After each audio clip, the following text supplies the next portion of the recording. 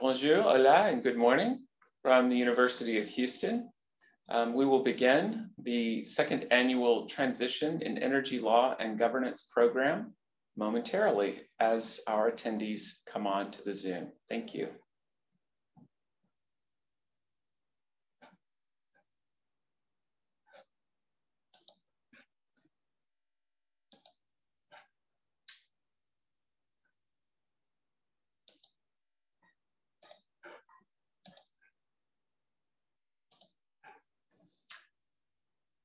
Hello, my name is Victor Flatt. Je m'appelle Victor Flatt. I'm the Dwight Olds Chair and the Faculty Co-Director of the Environment, Energy, and Natural Resources Center at the University of Houston Law Center. Along with my co-director, Professor Gina Warren, our Marie Sklodowska Curie Fellow Aubin Zhao, the organizer of the Transition in Energy Law and Governance Project, and Alfonso Lopez de la Osa Escribano, who is head of the US-Mexican Law Center here at the University of Houston Law Center, I would like to welcome you to our second annual symposium on the transition in energy law and governance. Our program is funded by the European Commission under the H2020 program and the Marie Sklodowska Curie actions. And we are presenting this and working on the project in conjunction with the Université de Léon, Jean Moulin. I would briefly like to introduce our speakers. So first, I would like to show you that our full speaker biographies are on our website, which is at www.law.uh.edu/innercenter/Marie Sklodowska-Curie/2021. But if you just get to the Inner Center, you can find the link to the 2021 program, and you can read about all of our speakers. So just to tell you a little bit about the speakers we'll be hearing from today, we have a remarkable panel of speakers, and I'm so grateful to our fellow Aubin Zhao for gathering this remarkable group together to talk about a very important topic. So I'm just going to go through them in the order of the speakers. Our first speaker, actually, I'm going to go in the order that they are in the program. Sonia Carly is the Paul H. O'Neill Professor and Director of the Masters of Public Affairs program at the O'Neill School of Public and Environmental Affairs at Indiana University. Her research focuses on electricity and transportation policy, energy justice, a just transition, and energy-based economic development. Tracy Lynn Field is a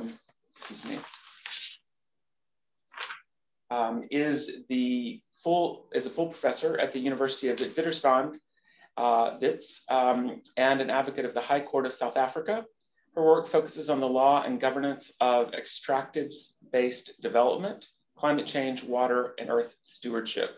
She is the author of State Governance of Mining, Development, and Sustainability, and the lead editor of Climate Change Law and Governance in South Africa. Professor Louis de Fontenelle is an associate professor at the University of Pau.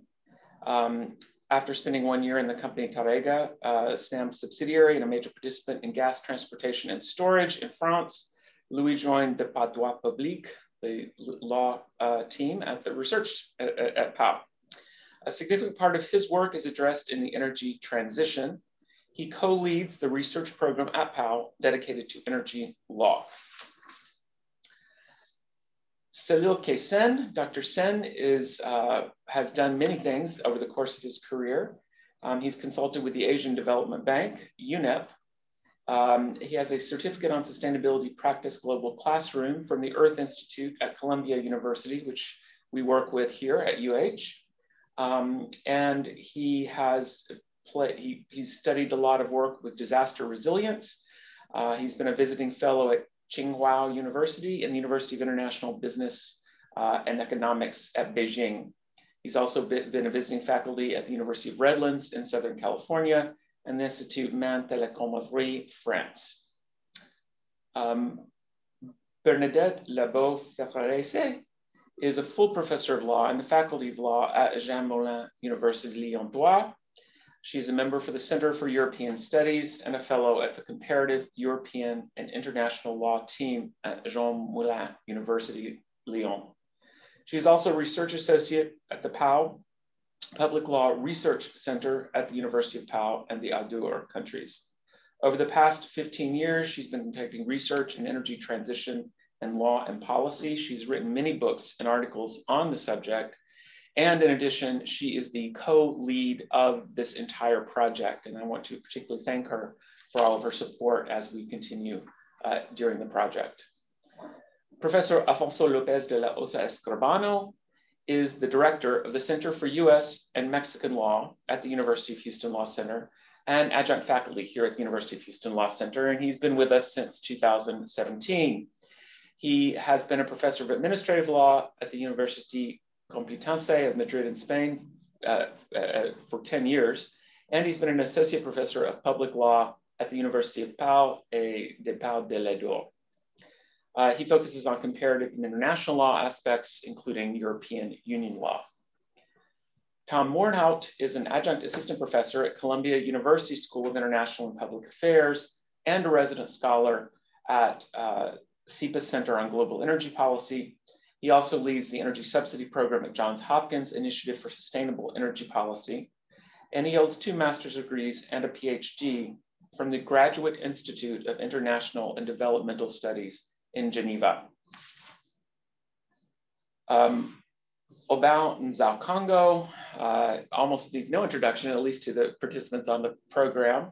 He is our Marie Sklodowska Curie Fellow in Law and Energy and Policy, a researcher here at the Environment, Energy, and Natural Resources Center and at the Center of US and Mexican Law at the University of Houston Law Center. He's also an assistant professor of law at the School of Law de Droit at the University Lyon-3. He is a researcher for the Center for European Studies and a member of the research group on comparative European and international law. Dr. Jenny Stevens is the director of the School of Public Policy and Urban Affairs and the Dean's Professor of Sustainability Science and Policy at Northeastern University in Boston, Massachusetts. She's also the director for Strategic Research Collaborations at Northeastern University's Global Resilience Institute and is affiliated with the Women's Gender and Sexuality Studies program and the Department of Civil and Environmental Engineering. That is an introduction, I believe, of our speakers for today. We're very happy to have all of you with us. And now with that, I'm going to turn to an introduction of our program today. Let me stop my share here. All right.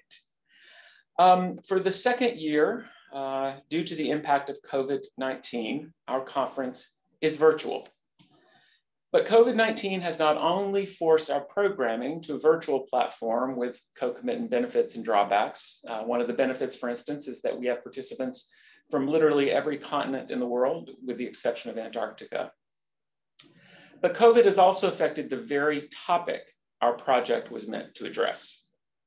What now for the energy transition in a COVID-altered world?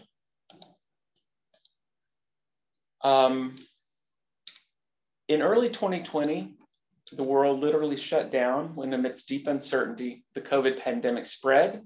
Cases immediately increased and mortality rates were out of control in many countries.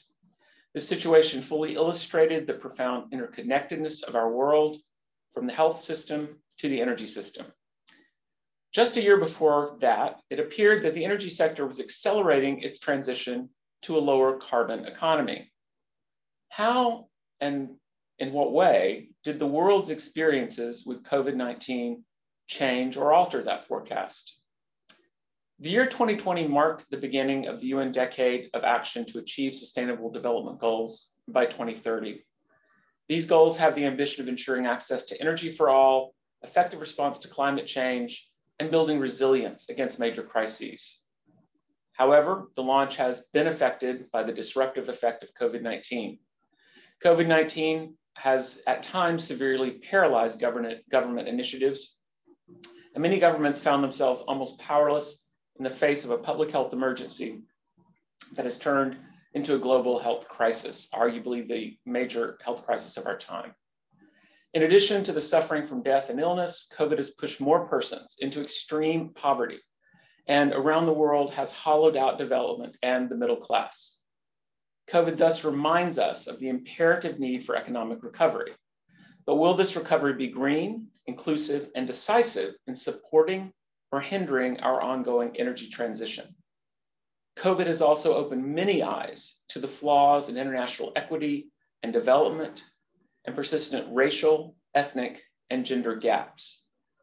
Just 1 year ago today, George Floyd was murdered in the United States by security officers. And we've seen an increase in discussions and concerns about equity. Will this concern of equity and the concerns of equity and gender justice with COVID push the energy transition to a more just and equitable outcome? Many countries have put in place ambitious or relatively ambitious energy policies. Many private actors have recently reinforced their commitments to low carbon energy sources, and some jurisdictions in the context of climate litigation have reminded states of the need to comply with their international commitments or to put these international commitments into place, to put energy policies or strategies that integrate resilience to climate change and work to mitigate climate change. So, what does this all mean? What is the state of the energy transition in a current context public health emergency? What is the energy landscape today in COVID, particularly in terms of infrastructure, supply chain, and investments? What is the state of the climate commitments 5 years after the Paris Agreement? What about renewable energy? What are the opportunities for our relevant players today? And what are the trends in terms of economic recovery and subsidies? What about green bonds? Will they be enhancing the effective transition? And what is the current state of progress in access to energy? Are best practices developing in the private sector? Will government regulation follow along? What are the opportunities for offshore methane hydrates or green hydrogen? There are many questions that we will be discussing today. And I welcome you again to the presentation. A couple of housekeeping items. You may ask questions through the Q&A function. Those questions will be moderated by the moderators, which will be Professor Gina Warren and myself, and also Oban Zhao. And we will look forward to answering those questions at the last 15 minutes of each session. Additionally, this program has qualified for 2.5 hours of CLE credit in the state of Texas and potentially other jurisdictions. After the program is over, all of you will be sent a link to ask if you would like to receive CLE credit and instructions on how to do that. And at least in the United States, our CLE credit depends on the Zoom webinar function of tracking attendance. So just so you know about that as well. So with that, I would like to turn the program over to my co-director of the Inner Center, Professor Gina Warren. Thank you. Thank you, Victor. Thank you so much. I'm thrilled to be a part of this program and to moderate our first panel. And so without further ado, the first panel is governing the energy transition between momentum and convergence of crisis. And our first speaker is Dr. Field. Thank you, Gina. I'm just going to share my screen.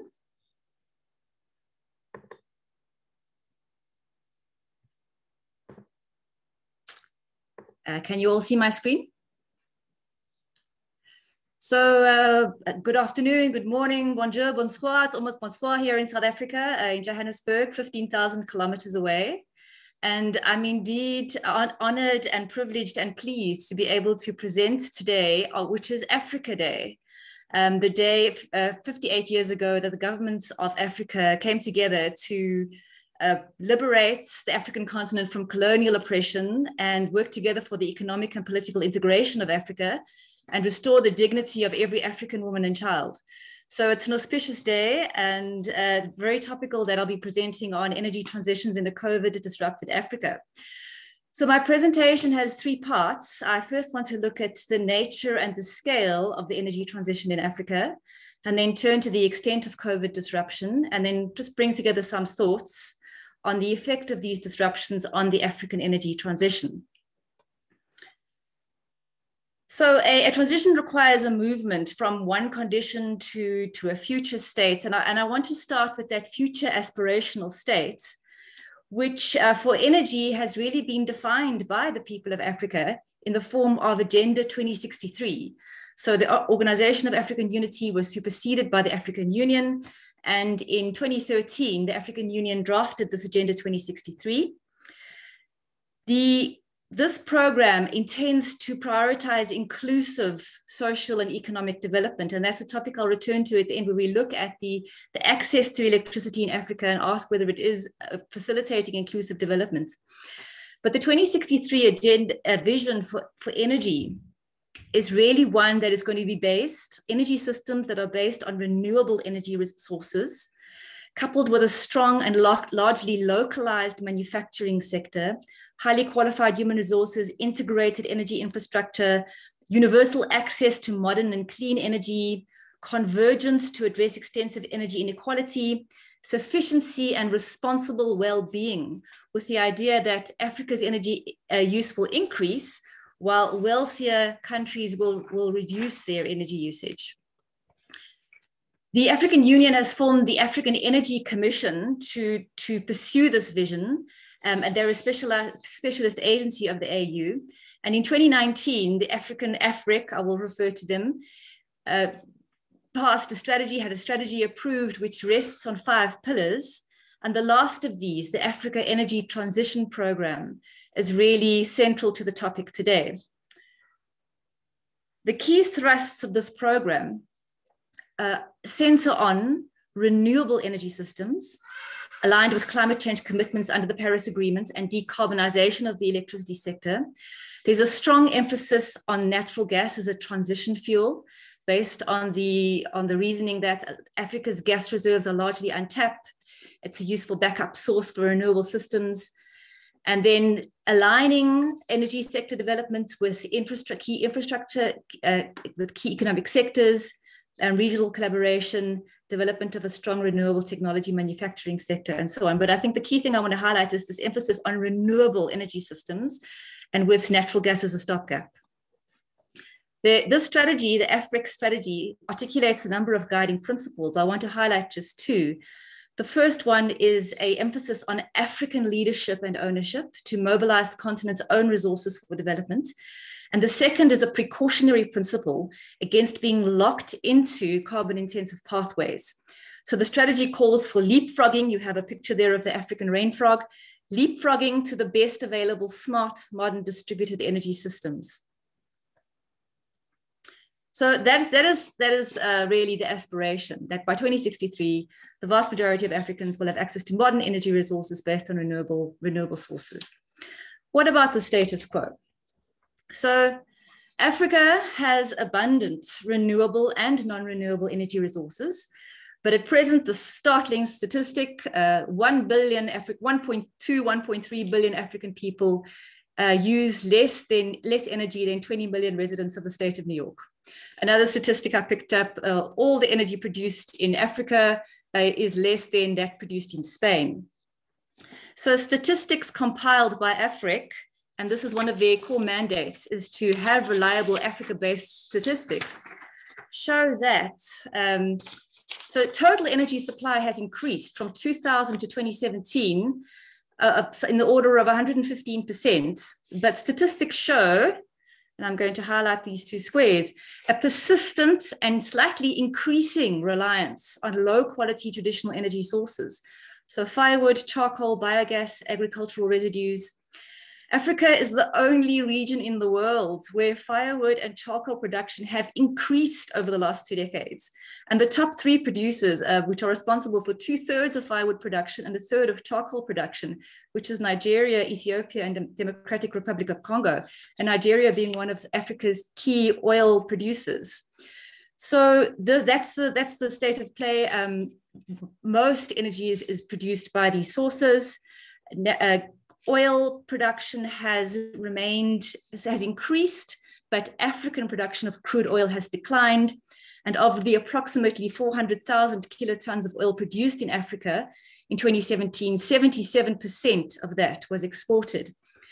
Natural gas production has increased by about 41%, with development of reserves in West Africa and Southern Africa.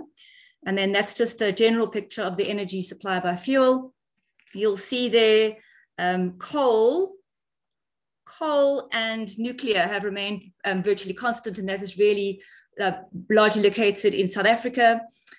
Hydro has increased slightly, but it still accounts for less than 2% of total energy supply. And what is most disappointing and sad really is that the contribution of renewables remains negligible. Less than 1% of total energy supply is based on solar, wind, geothermal. So that really is the state of play in terms of energy supply. For electricity, you can see there, here you can see the renewables comes into sharper relief, but most of the electricity produced in Africa is really from fossil fuel thermal resources. This slide just brings together some information from the World Bank's report on electricity access in sub-Saharan Africa, which shows that the electricity access is the lowest in the world, 43%, which is half of the global average, that this constrains modern economic activities, provision of public services, and quality of life. It severely limits adoption of emerging technologies in sectors such as banking, education, agriculture, finance. And on this side of the slide, you can see here that 31 countries in Africa have less than 50% access to electricity. So for me, the 2 key thrusts of the energy transition in Africa are, firstly, moving rapidly away from plant-based energy sources to modern energy services based on renewable sources. And then secondly, ensuring that the development of oil and coal and gas on the continent truly benefits Africans and is not tied into old models of colonial extractivist development. And I've just put together, I'm not going to go in detail through these projects, but this is just a very short list of the oil and gas projects that are currently in the pipeline. You can see a significant investment in gas and the kinds of players that are involved.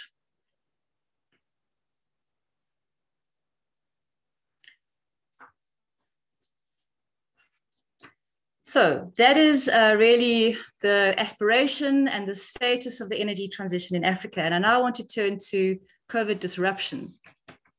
So the first COVID case in Africa was on Valentine's Day in 2020 in Egypt. And since then, official statistics put the number of infections at about 4.7 million people with 128,000 deaths, which is very low. 128,000 deaths is the same as the United Kingdom and Italy.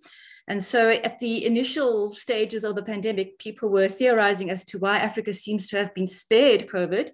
And a number of theories were put forward, including that the effect of early lockdowns imposed by African governments, the very young age demographic of the African continent, the weather, the fact that there's higher temperatures, a cross-reactivity with other coronaviruses. But as the pandemic has unfolded, the realization is that this is really underreported. So the official statistics don't accord with the lived reality of Africans, where they've experienced so many more deaths in their communities. And research studies now in excess deaths and seroprevalence have shown that these statistics are far underestimating the number of infections in Africa. For example, last week, the South African Medical Research Council released a report which showed that there were 160,000 excess deaths in South Africa from April last year to May this year. and a study of seroprevalence in Malawi, I can just cite one study, there are others, showed that in June 2020, 12.3% of the population tested for seroprevalence for COVID-19, but official statistics at that time only recorded 0.003% of the population having had COVID. So the suggestion that Africa has been spared COVID-19 is a dangerous narrative that overlooks the fragility of healthcare and public administration systems on the continent, both of which are inextricably linked to modern energy services.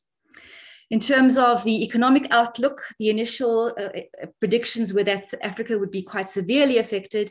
Many governments in Africa imposed very early lockdowns. You can see in that graph in the bottom left-hand corner.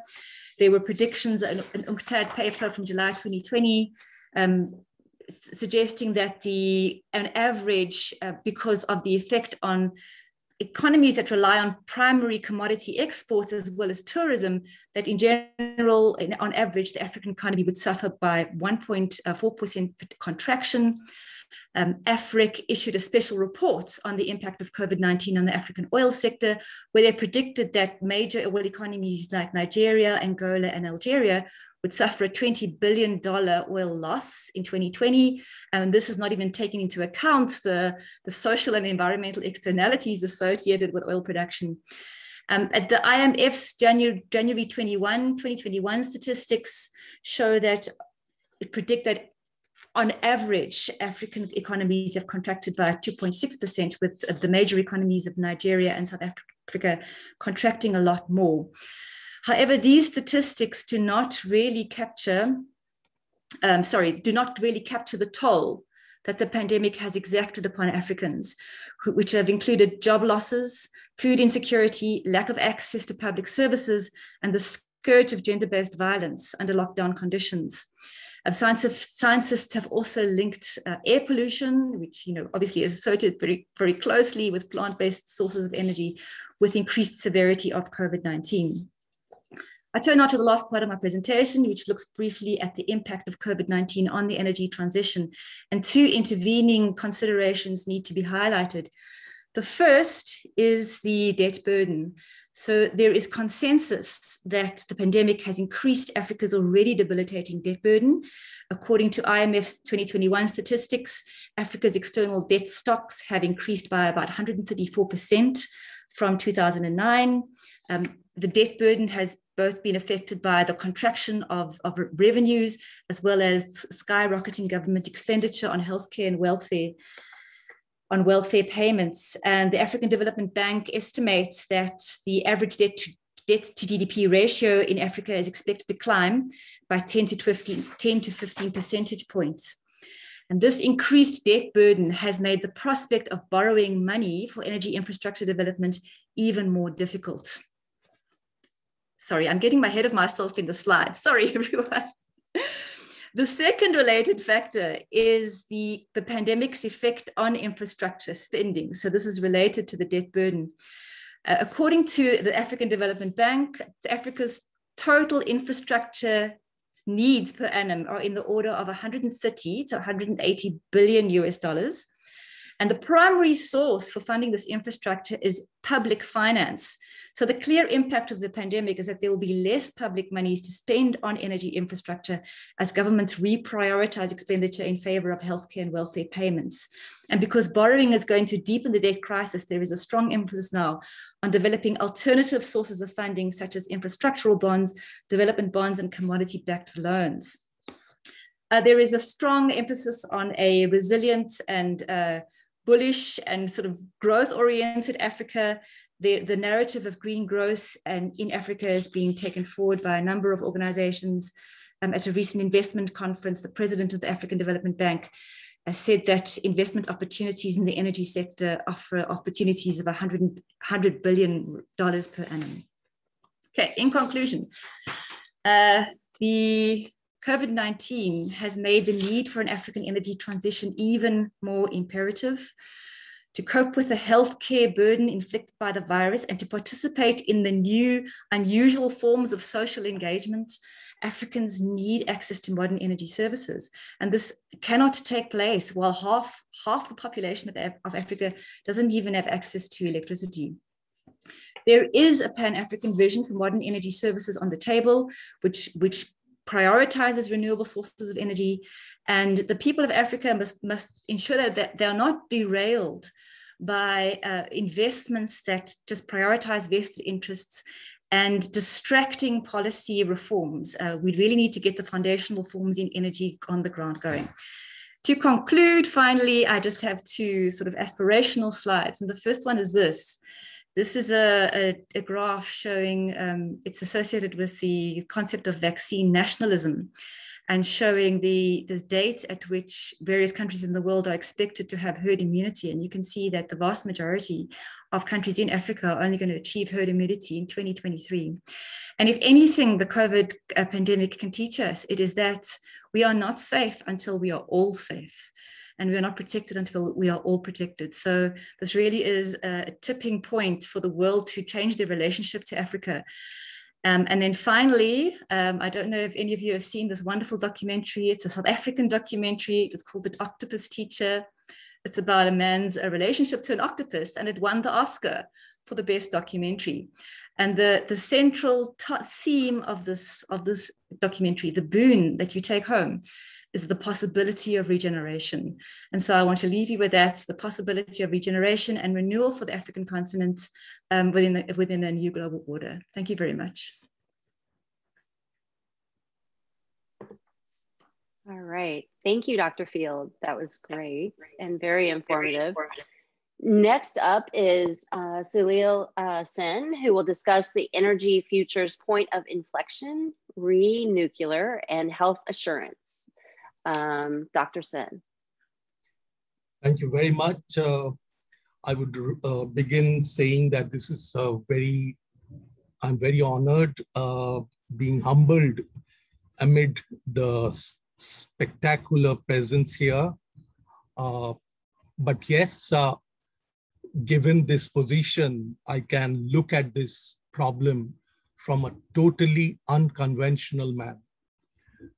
So let's see what are some of the key words we are engaging with today.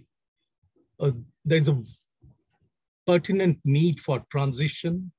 COVID is here to stay, and that has altered whatever we do.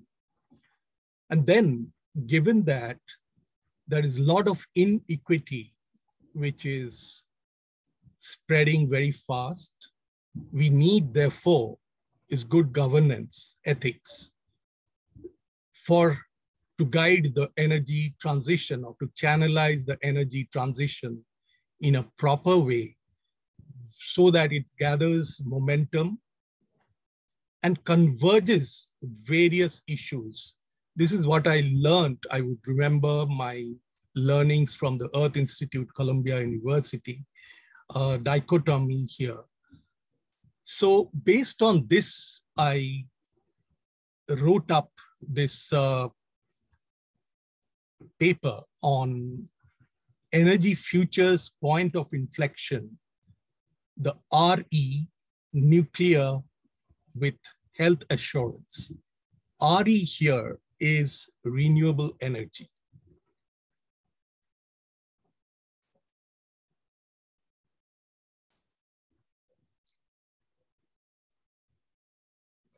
Now, I was searching for some relevant literature here because renewable energy and nuclear cannot be put in parentheses so easily.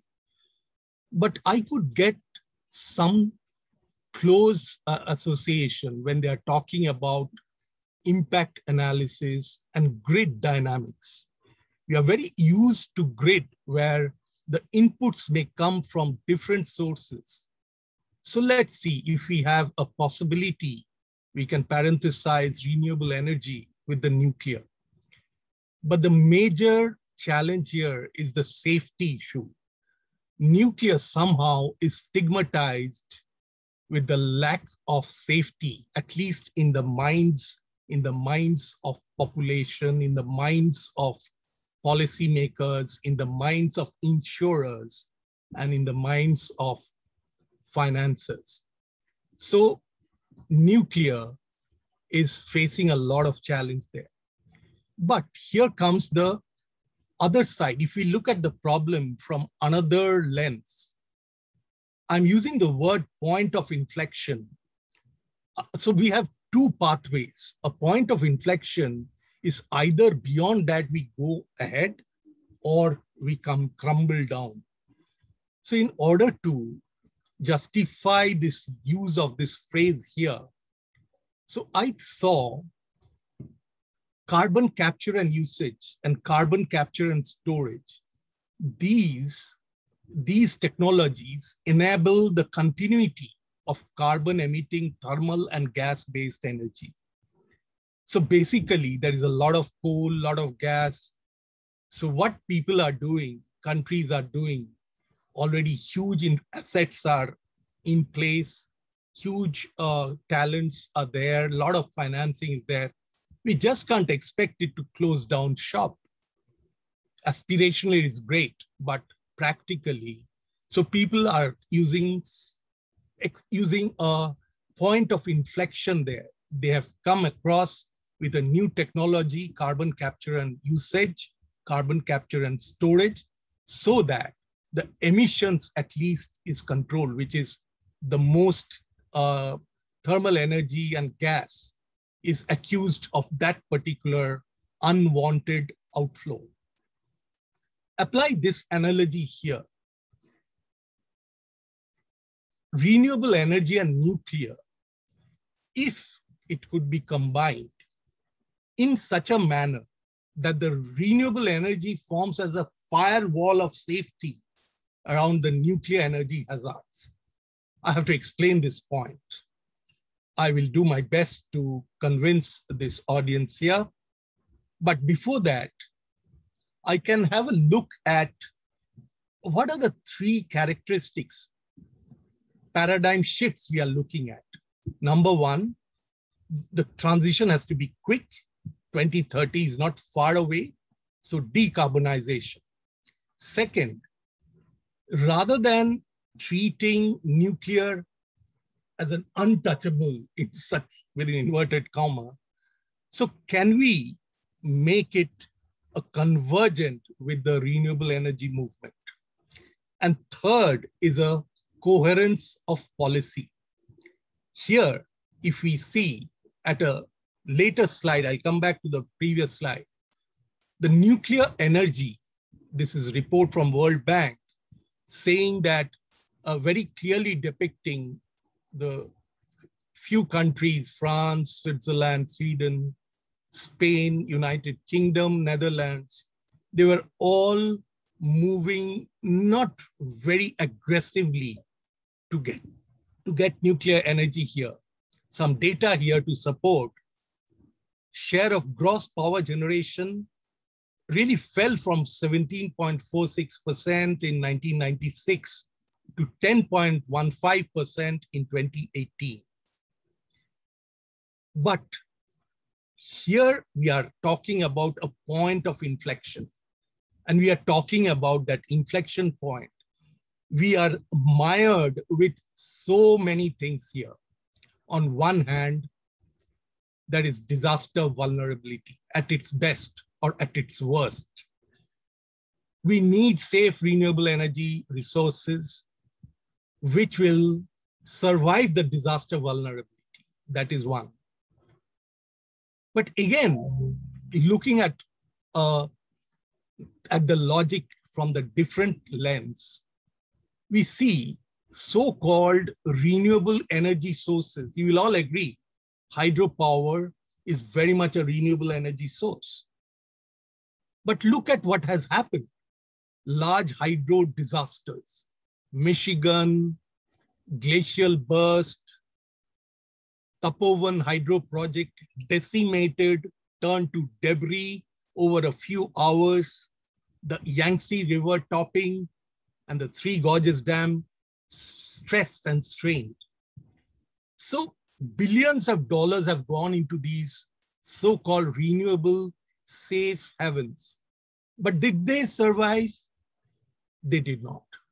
So what stops us to move beyond that mental block that nuclear also could be given a chance if we can couple it with renewable energy? So that's my value proposition here in this energy transition conversation.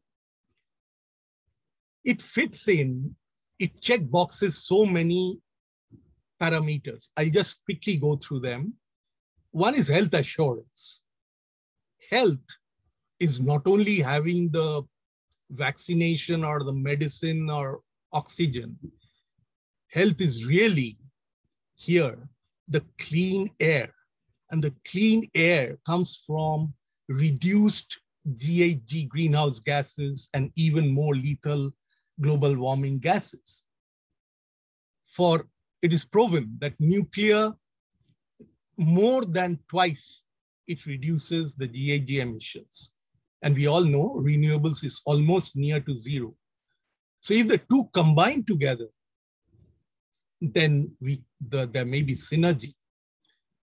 The next point is we need a momentum and we need some convergence. How does it fit in here?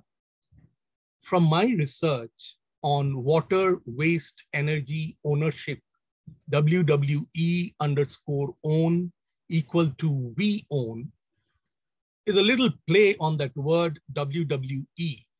WWE stands for water waste energy ownership, which is, I define it as the infrastructure, the interrelatedness between the three. That is also pronounced as we. And this we is a proactive entrepreneurial alignment amongst the policymakers, the processors, the fintech, and the AI-informed grassroots up community. So normally it is seen the policymakers are moving this way, the financiers are moving that way, the community is moving that way, hardly any alignment. So if we can align that through WWE_own equals to we own, great things happen. So here, this really justifies my proposition. Also, there is a huge development, pebble bed modular reactor, PBMR, really is very safe. There is no question of a core melt because whatever is the process, it doesn't have anything which raises very high temperatures, the core melts and the water gets contaminated and so on. Costs are coming down, safety is up, unprecedented level of safety through geological repositories. And also transmutation, nuclear waste or can be converted into plutonium, which doesn't have so much of hazard power. Having said that, let's fit into this transition, point of inflection, good governance, ethics, momentum, and the spirit of we own. Trying to club this all together through this slide here. We need a we own through that will generate a proactive spirit, which is a must for this blend. We need a blended and aligned water waste energy ownership, which is water, waste, and energy are all very much attributable to renewable energy as well as nuclear. There has to be a feel positive leadership. These are soft sides. These are soft sides of the game we are in now for energy transition, given COVID and beyond. We have to retain our growth. And it also spurs self-governance. So having said all this, I'll propose two momentum models. We have seen through the graph, which I showed you very quickly before, nuclear energy and economic growth are correlated. So if those two can be correlated, let's latch on renewable energy with nuclear energy and see what happens to the economic growth. And this, we come to three very key points here, which is build back better. So this is a schematic. It's definitely not very technical, very high tech, just a schematic which shows the renewables side by side. It plugs in energy, it controls, and it gives out a very important electrolysis there, which generates water and oxygen as byproducts, supplies to the grid. This is my final slide, that if we can combine these renewable and nuclear through three steps, excuse me, I have to get back to this point here. We have to retrofit, repurpose, and rejuvenate. Here is the opportunity. We know there are a lot of existing nuclear plants which are reaching end of life. This gives us an opportunity to retrofit them, to repurpose them by adding on renewables, and to rejuvenate them to fit into energy transition in a smooth manner. Thank you.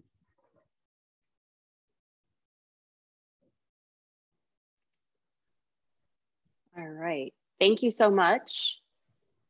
I'm just gonna stop. All right. And so I just want to remind everyone, don't forget to put your questions or your thoughts in the Q&A for discussion after the panel presentations. Thank you so much, Dr. Sen, for that presentation. Next is Associate Professor Luis de Fontenelle, who will present on the problematic recomposition of the environment, the case of energy transitions in the face of the conjunction of crisis. Thank you, Professor Warren. I share my slides. Do you see the document? Yes, thank you. Okay, perfect. Thank you, Professor Warren. For my part, I'm currently in the Basque Country in the southwest of France, and it's a pleasure to participate in this debate. First, I would like to thank the Professor Victor Flat and the Director Alfonso Lopez Ibor Mayor and Obinen Zaou for their invitation, and thank you, Professor Warren, for moderating this roundtable. Today, I will try to deal with the subject, the problematic recomposition of the environment, and in the case of the energy transition, in the face of conjunction of crisis.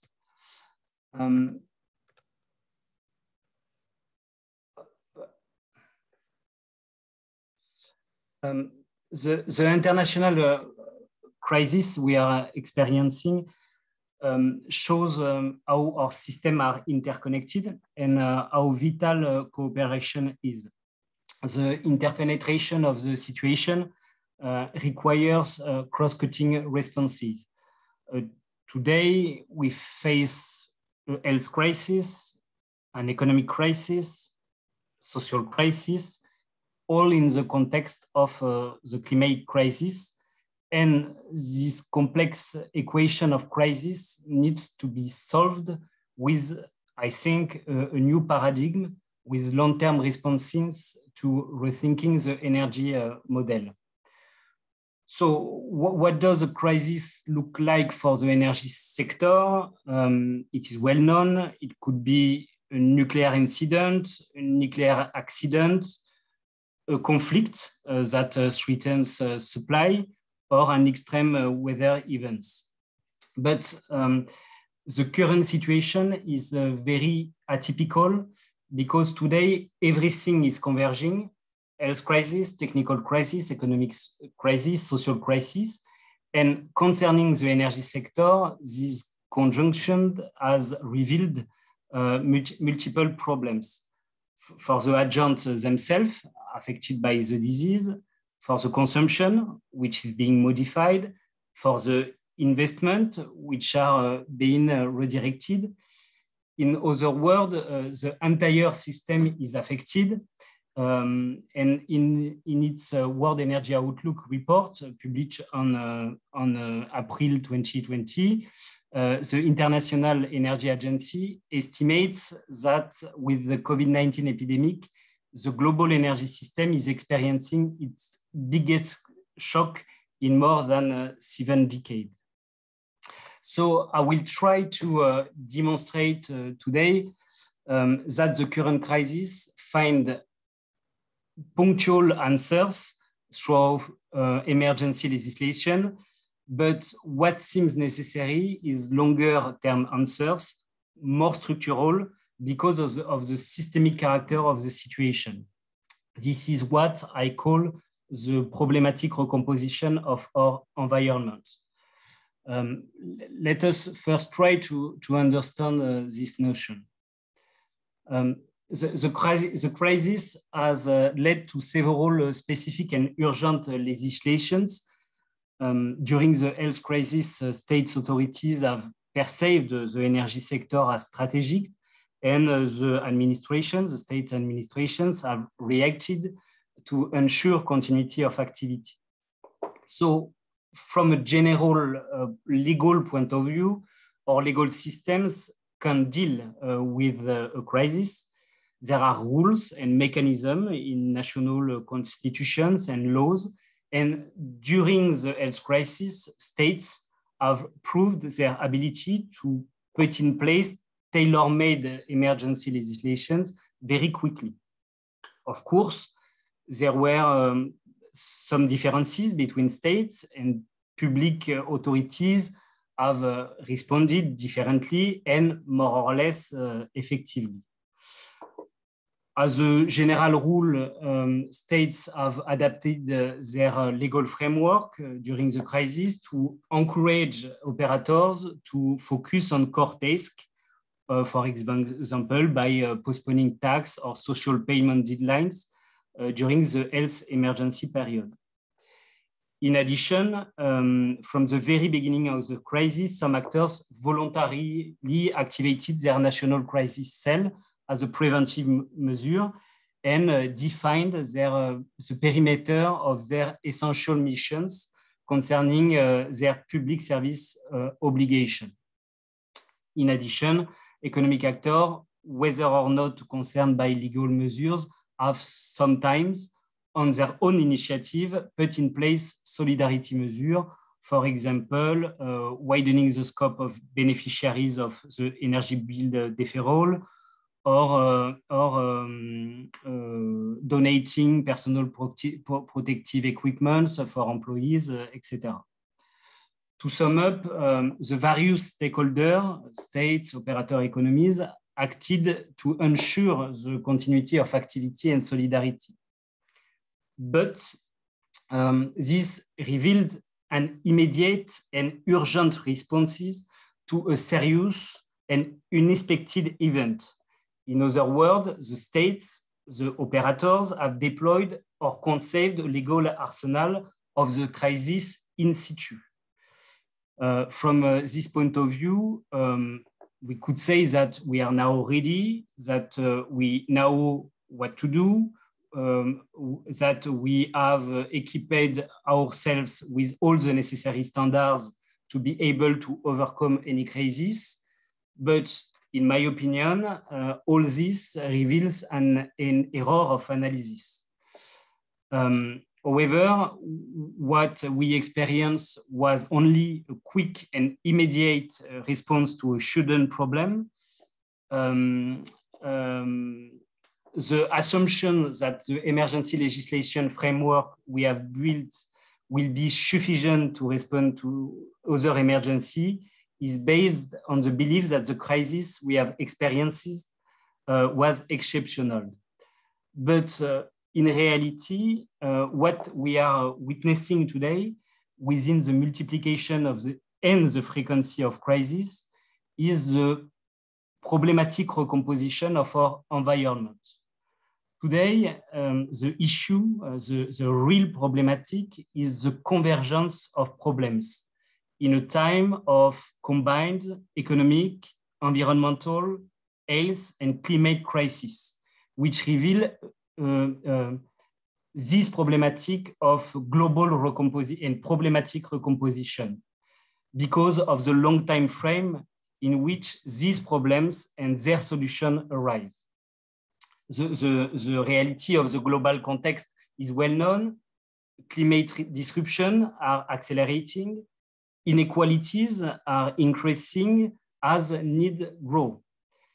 In this context, the term crisis seems inappropriate.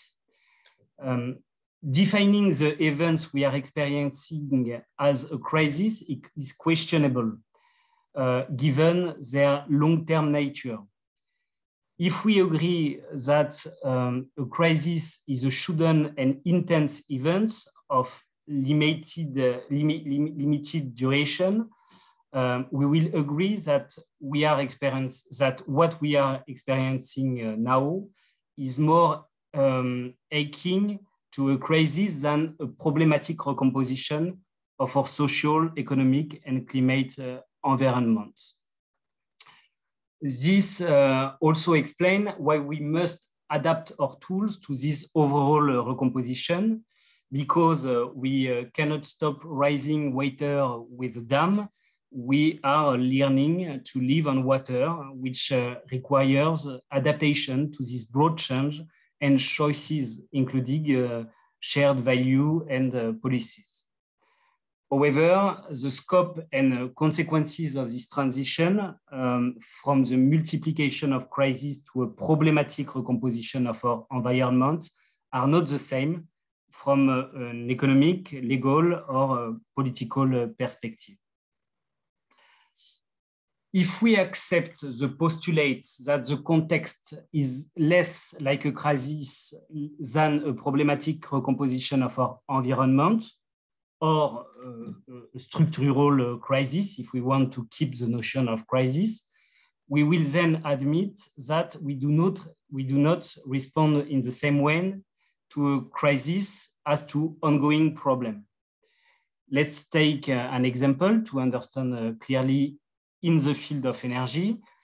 The very significant drop in energy consumption during the crisis may lead to emergency measures being taken to ensure the stability of the energy system by setting up a business continuity plan, for example. But it will be admitted that if the crisis becomes long-lasting, the configuration of the network itself must be reviewed. The law should integrate to consider the problematic recomposition of our environment. In other words, provide for long-term measures that incorporate all the complexity, measures that rethink the singular relationship to our environment. All this could lead to the concept of resilience. In this context, the resilience of the energy system is crucial. Resilience is not a legal concept. We find this notion in the physics of materials, where it's defined as the resistance of a material to impact. 5 minutes.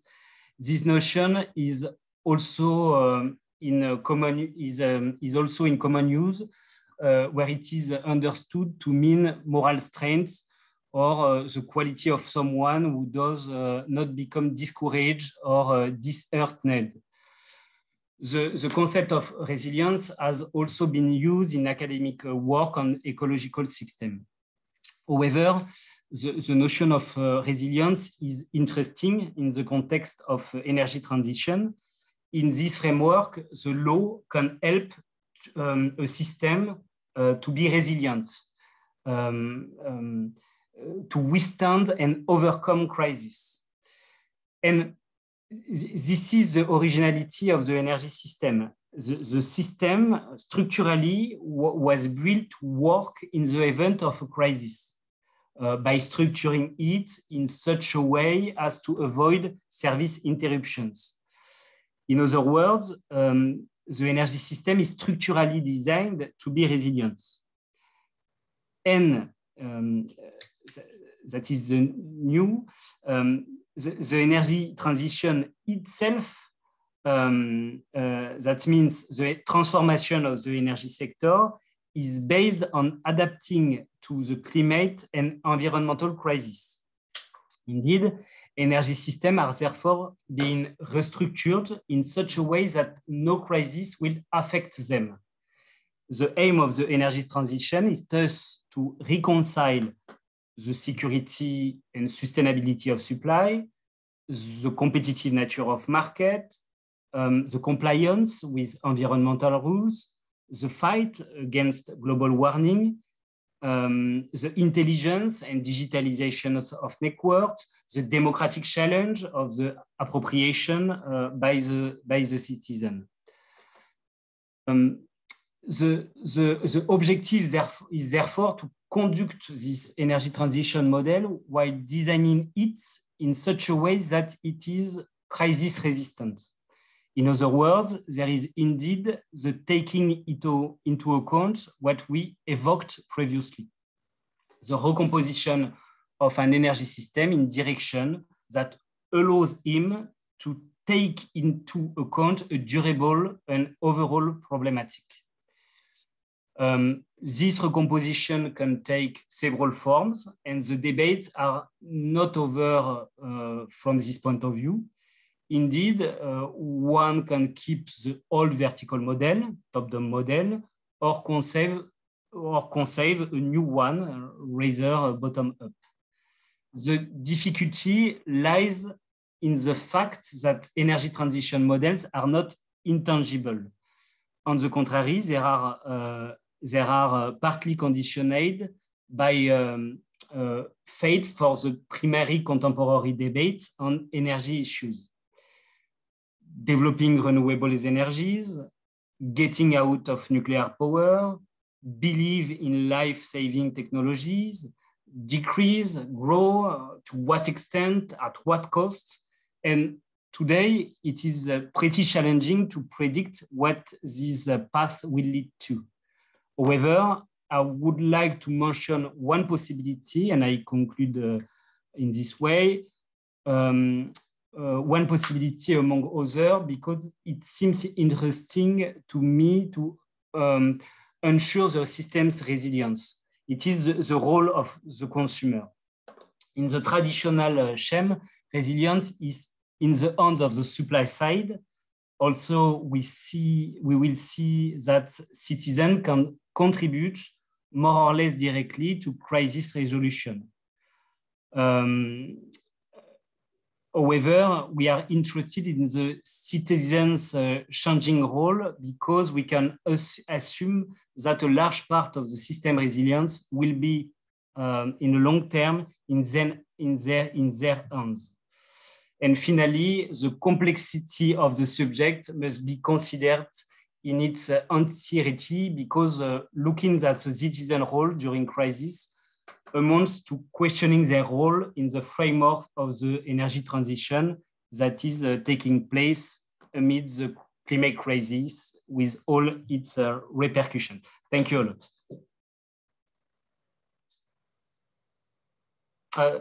I haven't finished, but I can continue.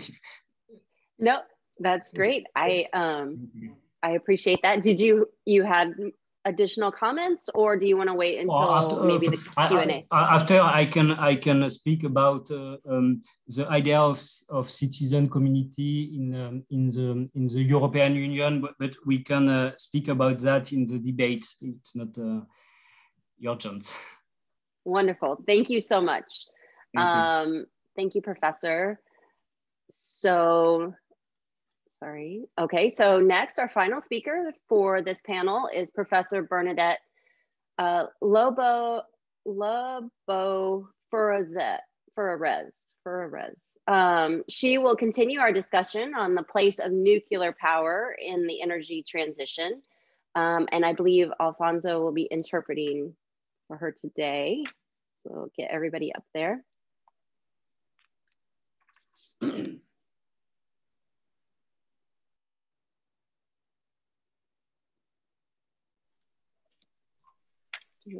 It's okay, you see me, you understand me? I can hear you, but I can't see you at the moment. Let me see. It's okay now? Yes. Yes. Okay. Spotlight you. There you go. Okay, thank you so much, Professor. Thank you, Professor Flatt. Thank you, Aubin. Thank you also, Alfonso, for agreeing to translate my remarks. It's a pleasure, it's an honor to participate to this event. One precision before my presentation. For my part, I will not mention directly the COVID crisis, but only the energy transition process.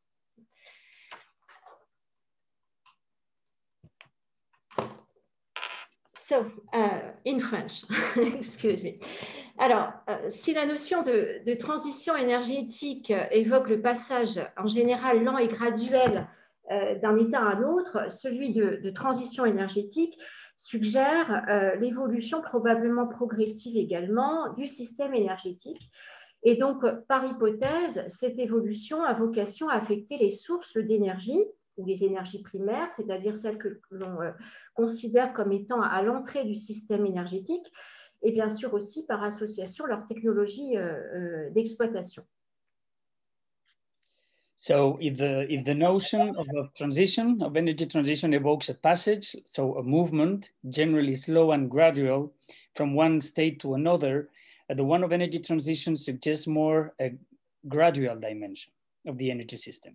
Such an evolution is consequently pretends to affect the energy sources, the primary energies, which are located at the origin of the energy system, and their exploitation, the technologies that they exploit, that they use. Donc l'évolution, la portée d'une évolution sur l'énergie nucléaire cette question vient en particulier immanquablement à se poser. Et dans cette perspective, le fait que le processus de transition énergétique actuel soit porté par des enjeux environnementaux essentiellement n'est absolument pas anodin. Et en effet, l'avenir de l'énergie nucléaire semble devoir se jouer en fonction de l'interprétation que l'on va donner à ces enjeux environnementaux. Alors, si on en donne une interprétation large, les enjeux vont donc couvrir une grande diversité de problématiques environnementales, la réduction des émissions de gaz à effet de serre, mais aussi la protection contre les risques environnementaux, également la lutte contre les pollutions et contre les déchets. Dans cette mesure, dans ces conditions, l'énergie nucléaire court le risque d'être récusée. Alors que si on en donne une interprétation plutôt étroite, dans ce cas, l'enjeu principal ou exclusif sera alors la réduction des émissions de gaz à effet de serre. Et dans ces conditions, l'énergie nucléaire peut sans doute échapper à la répudiation. Yeah. So the question here is the scope of the evolution of nuclear energy.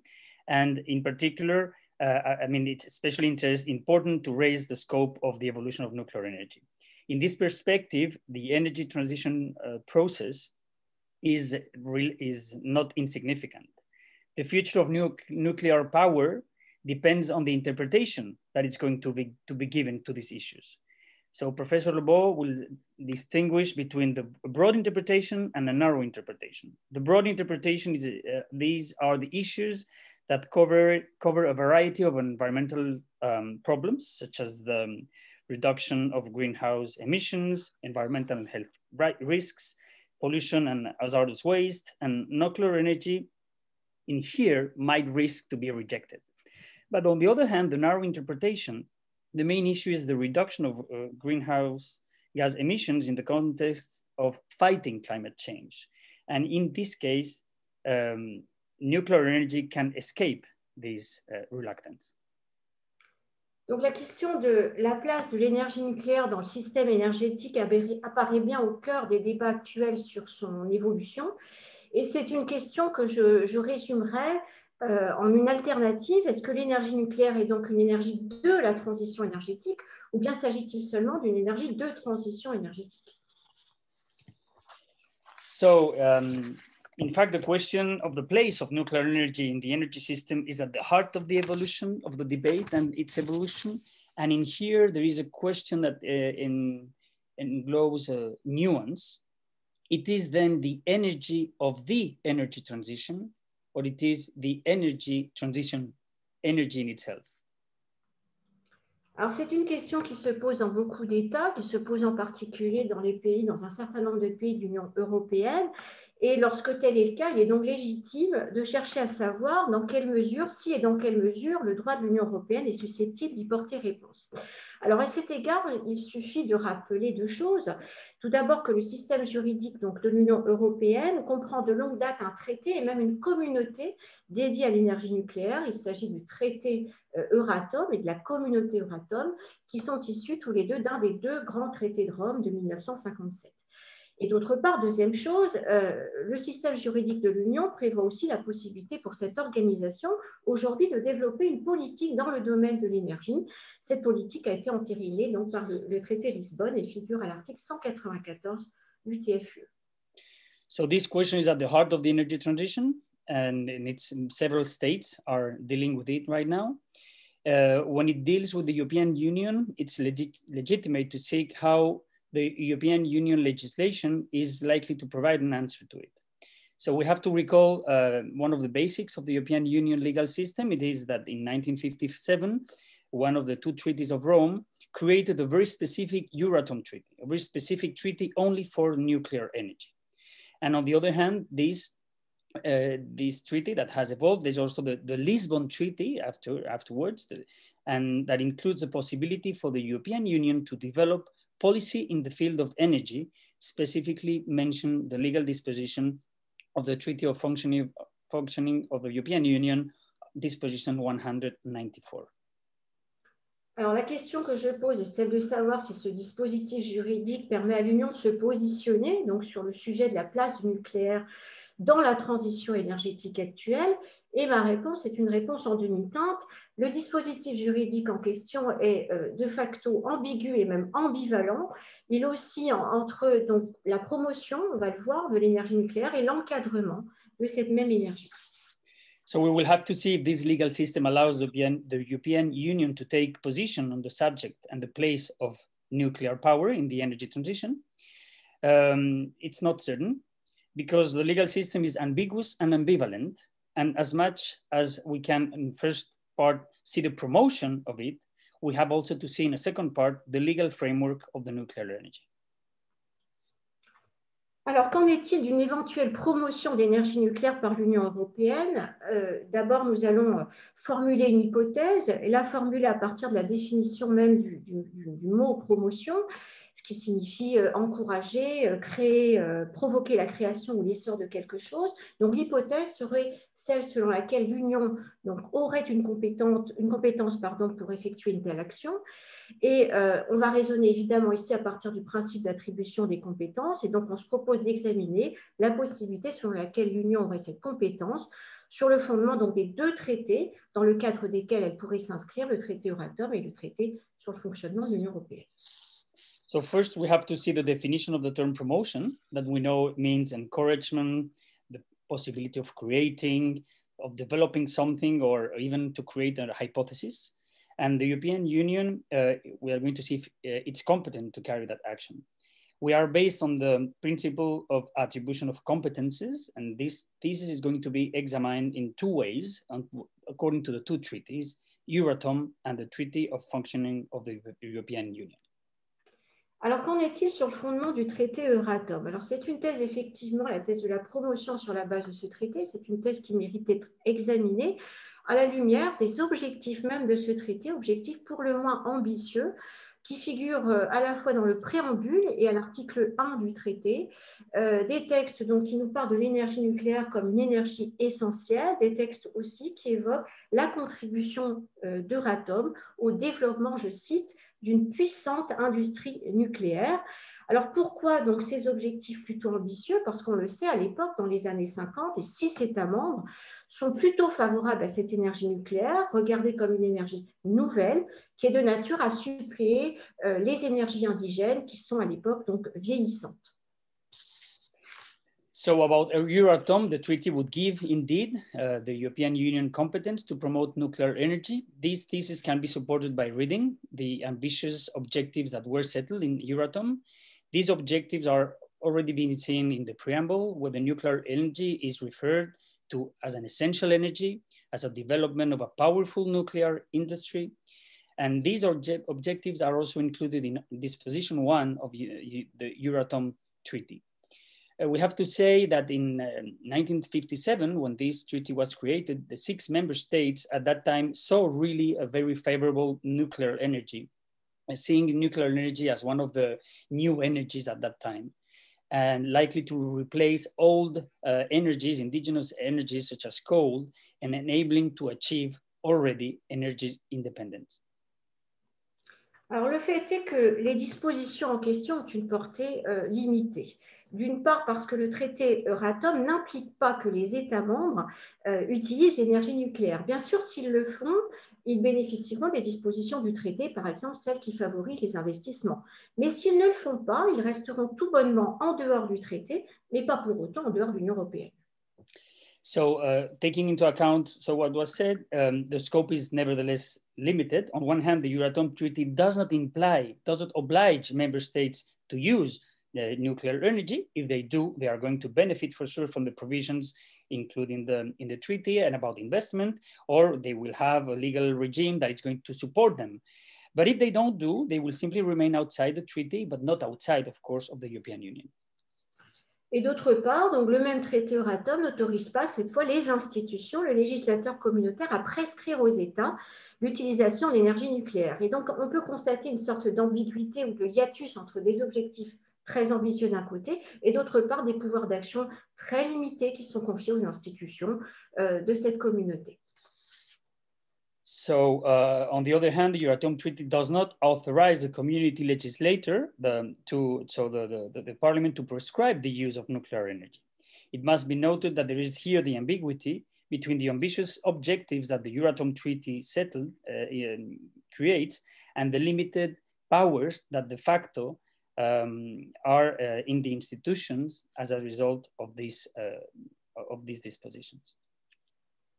Qu'en est-il de notre deuxième possibilité? Donc, c'est cette fois d'une compétence de l'Union pour faire toujours la promotion, le cas échéant, de l'énergie nucléaire, mais cette fois sur le fondement du TFUE. Alors, cette thèse pourrait être peut-être soutenue, en tout cas à la lecture de cette phrase assez énigmatique que l'on trouve à l'article 194.1 du TFUE, celle selon laquelle l'Union peut prendre des mesures de promotion des énergies nouvelles et renouvelables. Alors, oui, peut-être, mais à condition alors, d'une part, de comprendre la conjonction de coordination et comme signifiant non pas une relation de simultanéité, c'est-à-dire que les énergies dont l'Union peut faire la promotion sont à la fois nouvelles et renouvelables, mais une relation de succession. Les énergies dont l'Union pourrait faire la promotion sont d'une part les énergies renouvelables et d'autre part les énergies nouvelles. Et d'autre part, il faudrait aussi, bien entendu, classer alors l'énergie nucléaire dans la première catégorie, celle des énergies nouvelles, en considération du fait qu'il ne s'agit pas d'une énergie renouvelable. So on the basis of this Treaty of Functioning of the European Union is going to take the measures to promote new and renewable energy sources, such as Article 194 states. We have to assume that to understand the and, so the conjunction meaning is not as a relationship of something simultaneous, but as something that it's a succession of events.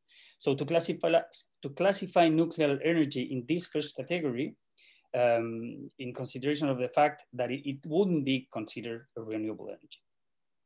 We have to assume that this ambivalence allow the European Union to promote nuclear energy and implement renewable energies. But here again, this thesis doesn't stand up. And I think it's there where you just stopped, right, Bernadette? I think it's there, yeah. Mm-hmm.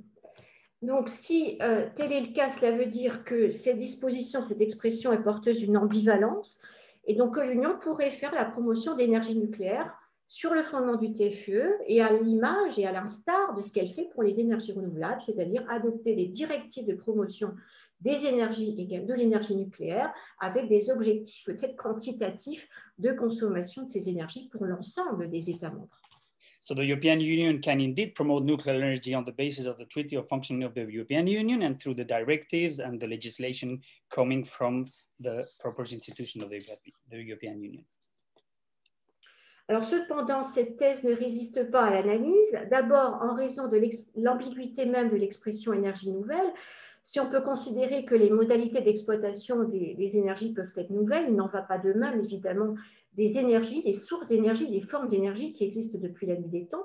Et puis, je renverrai aussi à l'article 106 bis du traité Euratom, qui permet d'appliquer à l'énergie nucléaire toute une série de dispositions du TFUE, mais qui ne vise clairement pas l'article 194.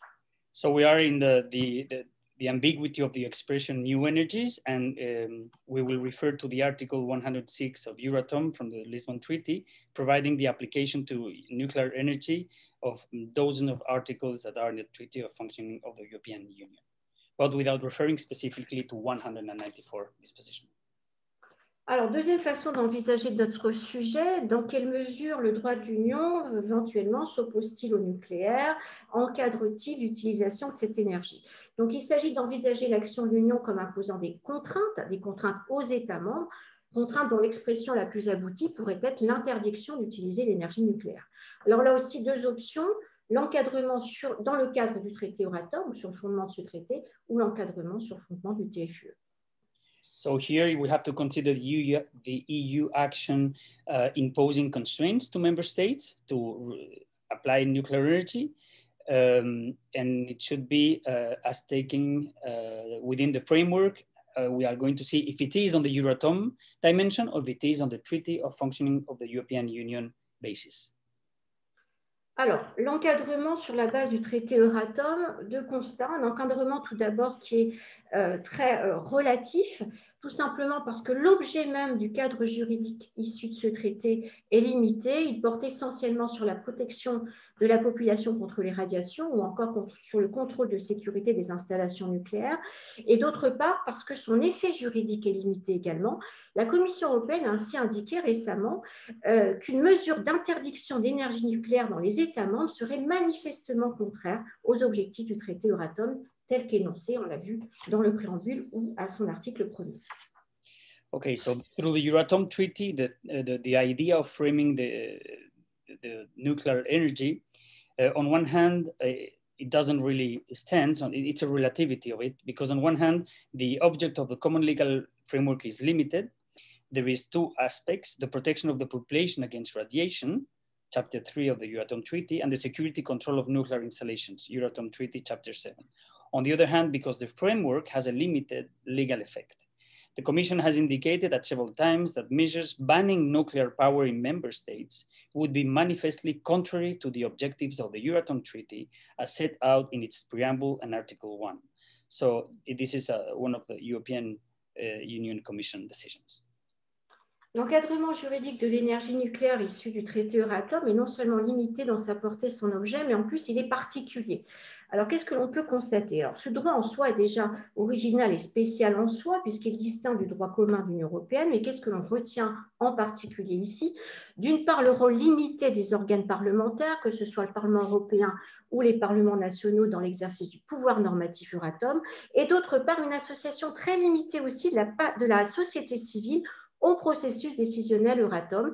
Notamment, la Commission européenne a refusé, le tribunal de l'Union européenne a déclaré l'inapplicabilité d'une convention environnementale sur la et notamment d'une de ses dispositions sur la participation du public, ou bien encore, la Commission européenne a refusé l'application au contexte Euratom d'un dispositif qui s'appelle l'Initiative citoyenne européenne, qui est prévu dans le cadre du TFUE.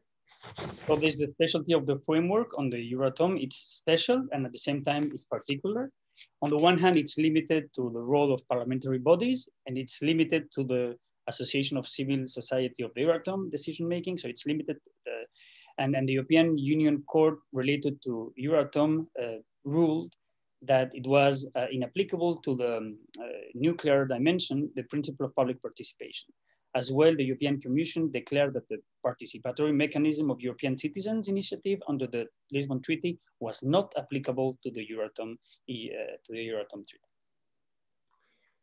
Quant à l'encadrement par le TFUE, c'est envisageable à une double condition. D'abord que ce traité et le droit qui en découle soient au moins résiduellement applicables à l'énergie nucléaire et ensuite lui soient effectivement appliqués. Alors première chose, oui, il y a une applicabilité résiduelle du droit du TFUE à l'énergie nucléaire. Le droit Euratom, c'est une lex specialis, Le droit TFUE, c'est la lex generalis qui s'applique lorsque le droit Euratom ne contient pas, ne comporte pas de dispositions spécifiques.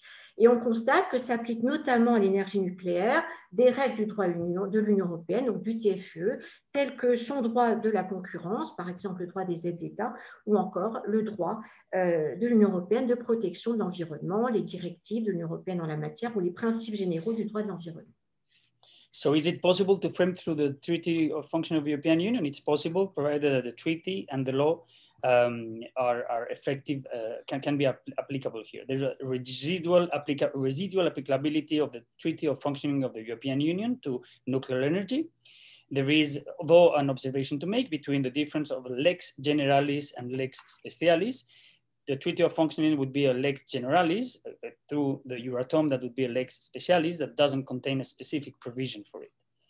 So this concerns in particular EU competition law, for example, that there is no exhaustive rule of competition that it's included in the Euratom Treaty that may preclude the application of them, or as well for the EU environmental protection law with all the principles and regulations that enact and directives from the European Union legislation. Alors, la jurisprudence montre bien que le TFUE s'applique de façon moins résiduelle à l'énergie nucléaire, mais force est de constater que les règles en question sont appliquées souplement.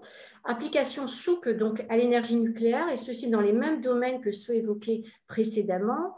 Ainsi, dans le cadre du droit des aides d'État, la jurisprudence de la Cour de justice montre que ce droit des aides d'État va céder ou va devoir céder parfois, dans la mesure où la création de nouvelles capacités de production d'énergie nucléaire constitue un objectif d'intérêt public. Et même chose, même phénomène pour le droit de l'Union européenne de protection de l'environnement, son application aussi peut devoir céder face, par exemple, à l'intérêt public de protection de la sécurité d'approvisionnement ou encore au principe, nous a dit la Cour de justice, principe selon lequel le choix de l'énergie nucléaire appartient aux États. D'accord. Donc, yes. So the Treaty of Function of the European Union applies residually the nuclear energy. There's a flexible application of it. On one hand, we have the EU state aid law.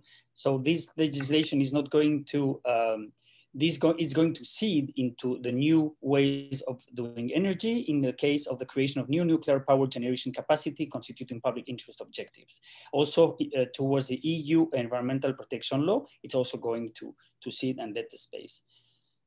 Yes. Alors, la question de savoir si le système juridique de l'Union permet à cette organisation de se positionner sur le sujet de la place du nucléaire dans la transition énergétique, une double réponse pour ma part. Le droit de l'Union européenne, effectivement, s'intéresse à l'utilisation de l'énergie nucléaire, ce y compris dans le contexte d'une transition énergétique, mais il n'en reste pas moins que ce droit est en retrait s'agissant de la réponse à la question de savoir si l'énergie nucléaire a de l'intérêt pour la transition énergétique. Merci beaucoup. So to the question of the legal system in the EU, if it allows the European Union to position itself on the place of the nuclear energy and energy transition, we have to make two observations. The EU law is interested in the use of nuclear energy, so it's not absent from discussions, including in the context of the energy transition. And on the other hand, the EU law is in retreat as regard to the interest of nuclear energy for the energy transition, meaning it backseat on the question to see if it would be have an interested position in the energy transition process. Thank you. Thank you. Thank you so much. That was really interesting and such a great presentation. I really appreciate that. Okay, so maybe if you could unshare your screen and then I'll bring the panel back on.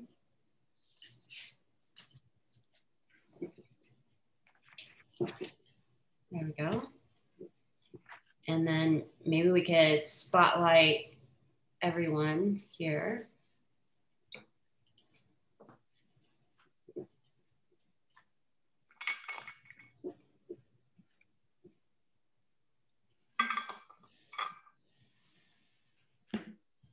All right, here we go. See if that worked. All right, awesome. So thank you all for your presentations today. I kind of have this one big question maybe to get us going here with a little bit of discussion. Dr. Sen mentioned that carbon capture and similar technologies just basically enable continued reliance on fossil fuels. And they don't fix the problem. And then Dr. Fields notes that Africa intends to continue reliance on natural gas, which also extends fossil fuel usage as a less emitter as compared to coal, but still fossil fuels. And nuclear seems like it could be a good carbon-free answer, but of course, it's a controversial energy source. It's expensive to develop. It has significant waste issues. For example, in the United States, nuclear has about 85,000 metric tons of waste. And so the question is can new nuclear become an important long-term and structural part, as Dr. Fontanelli mentioned, of the future with its cost and waste, let alone with its questionable standing with the EU member states, as discussed by Dr. Bernadette.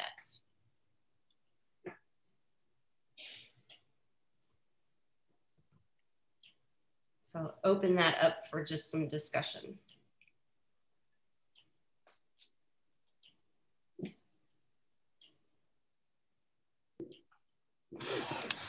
I'll be happy to just make a quick point perhaps about the economics of nuclear, especially in Europe, where really I've seen the cost going up significantly, the construction costs going up significantly, and actually starting any such project is fundamentally unreliable to governments that invest in it and to private companies as well. I mean, if we see what happened in the UK and in Finland, in the UK, the nuclear power plant, allegedly an advanced generation, has been taking forever. And the subsidy they get is a subsidy that we haven't seen anymore in the last 10, 15 years. That's what solar was getting in the year 2009. It was like 90 pounds per megawatt hour of a feed-in tariff, in addition to other subsidies. So just disregarding waste, disregarding safety, just the economics of it, except for certain countries like China, I just don't see it working out in Europe or the United States.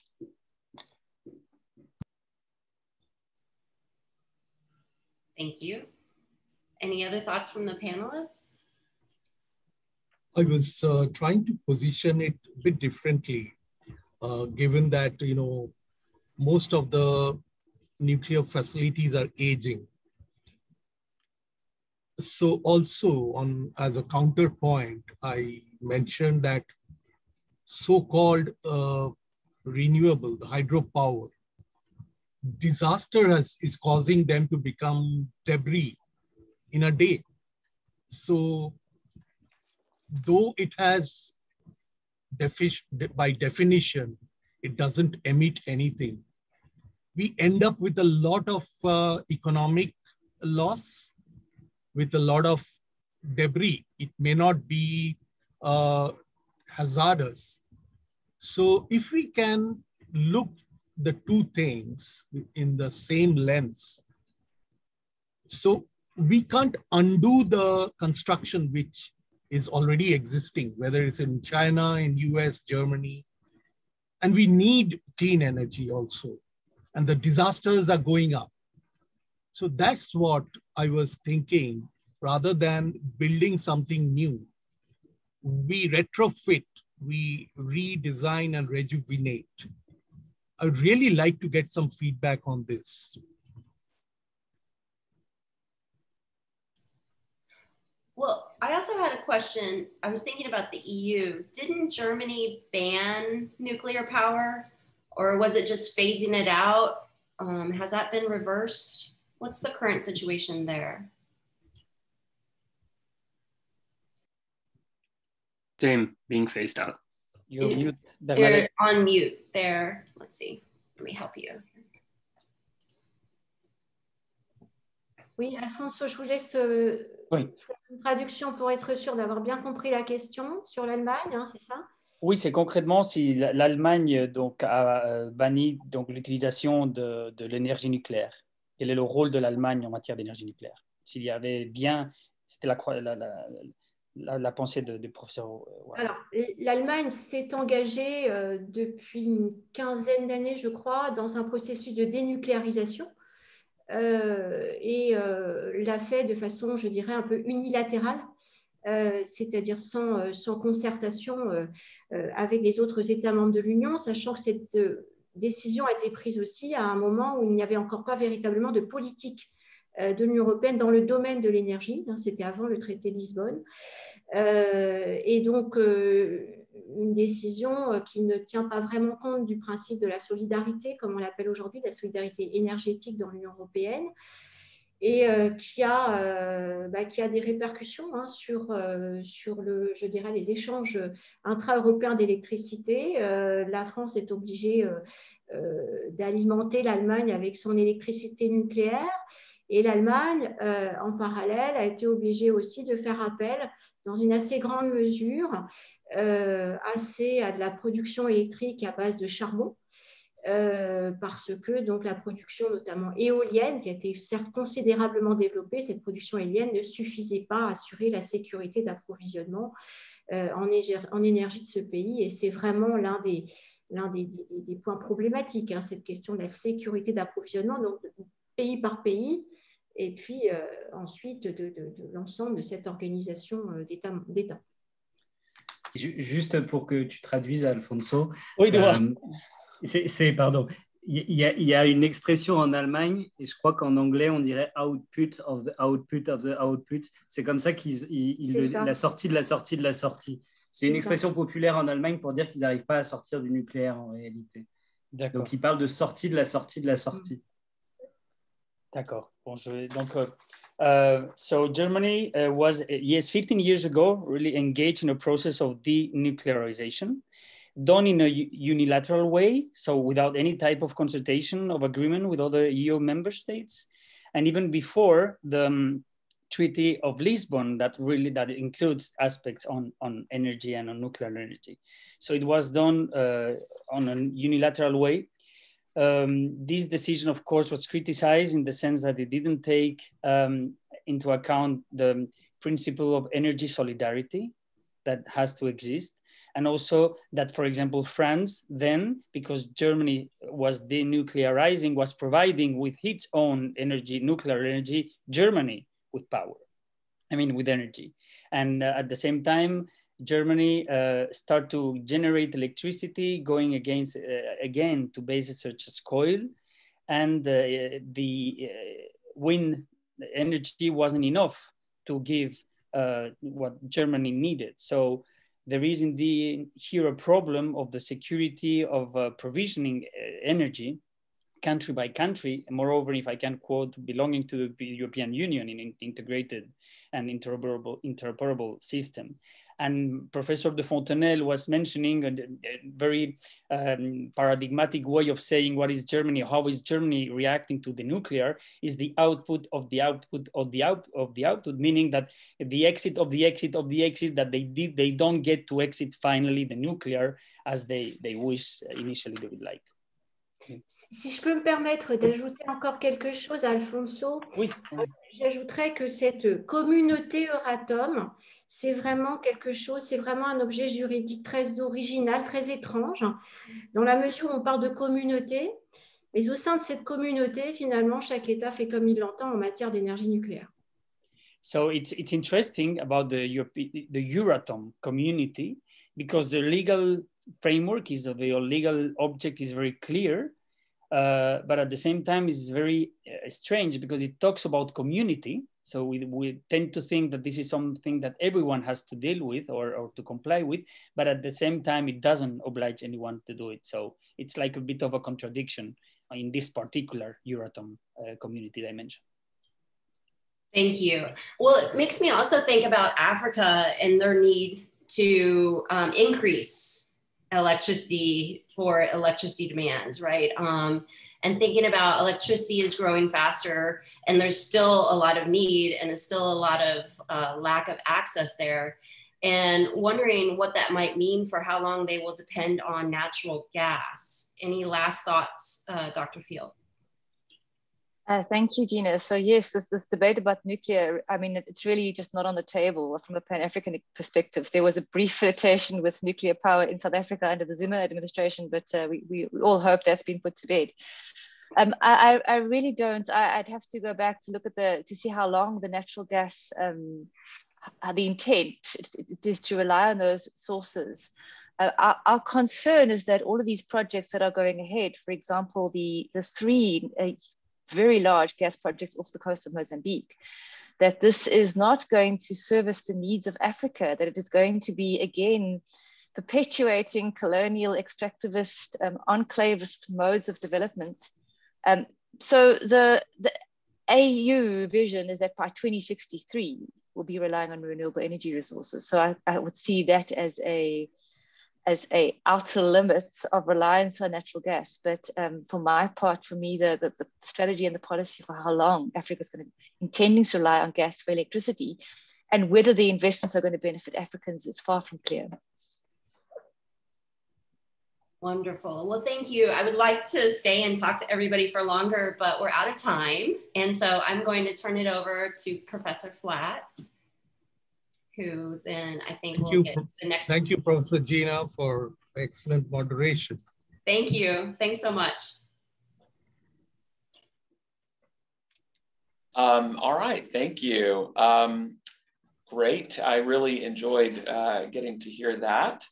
Let me see, I'm going to spotlight that. All right. So it's interesting. I mean, we kind of divided this into two panels because we're looking at kind of different approaches, sort of internationally and what the discussion would be with that. And there was an interesting focus, of course, on the role of nuclear. And I think that's fascinating because we've seen that debate more around the world even than we have, at least at a high level, in the United States. And from that panel, we're moving on to a panel that is, instead of looking at sort of the modalities, looking at the different ways of thinking about and approaching, right? How do we approach this energy transition? And are there lessons that we've learned from COVID-19 and how we think about and approach this? And these may be perhaps better approaches to move forward with the energy transition. So there's different efforts, ambitions, and there are diverse approaches. Our first speaker will be Tom Mornout from Colombia, and he's going to be talking about the key energy transition needs and how COVID-19 recovery packages are performing with relation to that. However, I know he was also very interested in our last discussion, and since these are connected, I invite you to go ahead and comment if you have a comment on the last panel, and then move on to your talk. Thank you so much. I really appreciate it.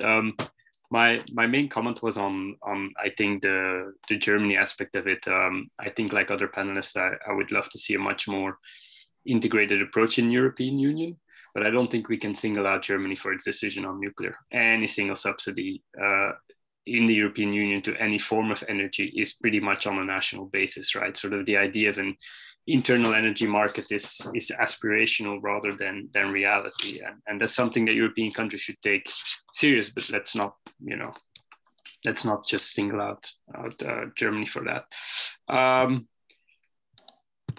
Let me share some slides here. All right. So what you can see the title slide, just to be sure. Yes. Okay. Super. So I've titled my presentation sort of maintaining focus, and I quickly wanted to look at sort of the key energy transition needs post-COVID and just key energy transition needs generally, looking specifically at this, the goal of carbon emission reductions, right? And then quickly have a look at COVID-19 recovery packages as well. Why I think this is useful is mainly because we've been reading a lot of things since COVID-19 and around the energy transition, which is really great, right? We see European recovery packages, which is rather sustainable. We see the Biden plan, which is very interesting here in the United States, but it also treats so many elements that sometimes, you kind of lose the forest through the trees, right? There's so many little elements and you don't really know, so which ones are like the key battlegrounds, right? And I kind of want to highlight here what those are, statistically. And I like working with graphs, so that's kind of what I'm going to do in the next 15 or so minutes. So this is pre-COVID-19, right? These are sort of the scenarios of the International Energy Agency. And the only thing you really need to do is have a look at sustainable development and stated policies, right? Sustainable development, this is the CO2 emissions, is what we need. Stated policies is what we have, presuming that the commitments that countries made will be implemented, right? And so you can, of course, see that stated policies is much closer to a business as usual scenario than it is to a sustainable development scenario, right? And this is pre-COVID-19. And in the energy sector, we always say that things can move incredibly quickly and frustratingly slow at the same time, right? And that's kind of what we're seeing now. So what are kind of the key things in that difference between stated policies and sustainable development that we want to see? 3 of them.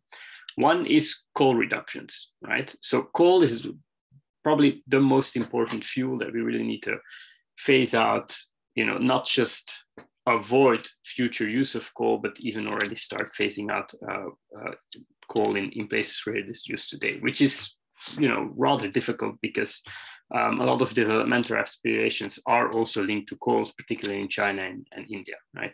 Second one is energy efficiency improvements, and the third one is a reduction in oil, and we'll get to that. So what happened during COVID-19, right? And remember when oil prices went negative and people were saying this is the end of oil, this is peak oil, and so forth. It's not that simple, right? So take in mind 2020, we have seen lockdowns across the world, airplanes weren't flying, cars weren't driving, and so forth. What that did to oil demand is to reduce it on an annual basis by about 8%, right? We've never really seen anything like that strong of a reduction, but it's still only 8%, right? So that means that 92% of oil kept just being consumed, right? Additionally to oil, we see that coal struggled and gas a little bit as well, right? So definitely fossil fuels, which is the majority that we use, of course, were used less. And then here we see renewables was actually used more, right? So a lot of people kind of now sort of tell the story that renewables were incredibly resilient while fossil fuels suffered, right? I don't think it's that much about energy type, more about how we're using energy, right? Renewables we generally use during the day when solar energy is available, right? We use more of that at home. Normally we're outside of our homes during the day because we're working. That wasn't the case now, so we use more renewables and possibly less conventional grid electricity, such as coal, right? So that's what we saw now. What did that result in terms of carbon emissions, right? This is it, right? So as we were saying, some presenter mentioned just before, we haven't seen a crash like this in basically 70 years and more. And that's correct, right? That's sort of that bottom line is sort of, these are energy related carbon dioxide emissions, right? You really see that we haven't seen that any time before, not during financial crisis, not during oil shock, not during wars, right? But in the grand scheme of things, right? It's, let's not pretend that this is going to do anything to our carbon budgets or to our carbon emission reduction potential, right? It's a blip, right? And the recovery is actually happening very fast. So these are kind of, again, the IEA scenarios post-COVID, right? So pre-crisis, we saw that we were on a trajectory to 2030, which was pretty much, even including this is steps, including the commitments of countries, we were on a trajectory which kept going upwards a little bit, right? After COVID, we actually see that this is where we're at, the blue line. That's what we're predicting, right? Which is very close to the pre-crisis level. Sustainable development scenario is very, very far away in terms of emissions reductions, right? So here, during this year, a lot of people were pointing to this trend, but wrongly so. That trend is just for one single year. And basically the recovery has increased energy use very quickly again, has increased fossil fuel use very quickly again, and has increased carbon emissions as well. And so it's kind of important to know where we're heading and what exactly the big differences are between our energy system now and where we need to go, right? And that's where this slide comes in, just to put this in perspective, right? The first 3 here are the fossil fuels, and you really notice that coal, if our goal is very sincerely to move from coal, from basically fossil fuels to a sustainable energy system, coal needs to be reduced by a whole lot. Steps is, again, you know, this blue part, steps, this is what countries have committed to right now, right? And you see that basically it needs to, you know, the reduction needs to be far more extreme. So coal is a very, you know, huge issue. Oil, same thing. What countries have committed to now is actually still a positive trend, right? So that includes reductions of countries, but also recognizing that economies are growing, populations are growing, automobile owners are growing, our use of petrochemicals and plastics is unfortunately still growing as well. So keeping into account that, you know, countries have so far committed to, you know, basically an increase of about 250 MTO. You don't need to know what that is. While we would actually need to see a reduction, right? And quite similar for natural gas, even though the actual net reduction is a bit less. And then when we look at wind, solar, and modern bioenergy, we see that, you know, we're sort of on the way, but we would need more. So we need more investment, right? So this brings us, and that's kind of where the whole maintaining focus part comes in, to 3 battlegrounds, right? And here, you know, this is probably the most important graph in the slide. In the slide back, right? Here we see 3 decades, right? 2019, 2030, our current decade, the next one, and then 40 to 50, right? And this one, clearly 2019, 2030, is the one that we really need to be kind of obsessed with right now, right? We should be really making sure that our investments, our recovery packages, and so forth, feature or work towards that. And when we look at where carbon emission reductions in the energy sector are really coming from, you see that the power sector is first and foremost, you know, the key sort of battleground, right? Secondarily, you can look at transport industry and a little bit less buildings, but power sector really here is the biggest one, right? Both in this decade and the next one. Afterwards, transport, as you can see, also very important. Perhaps a bit less important this decade, but this one here is really where electric vehicles kick in as well, right? And where they're, you know, deployed at a much higher scale.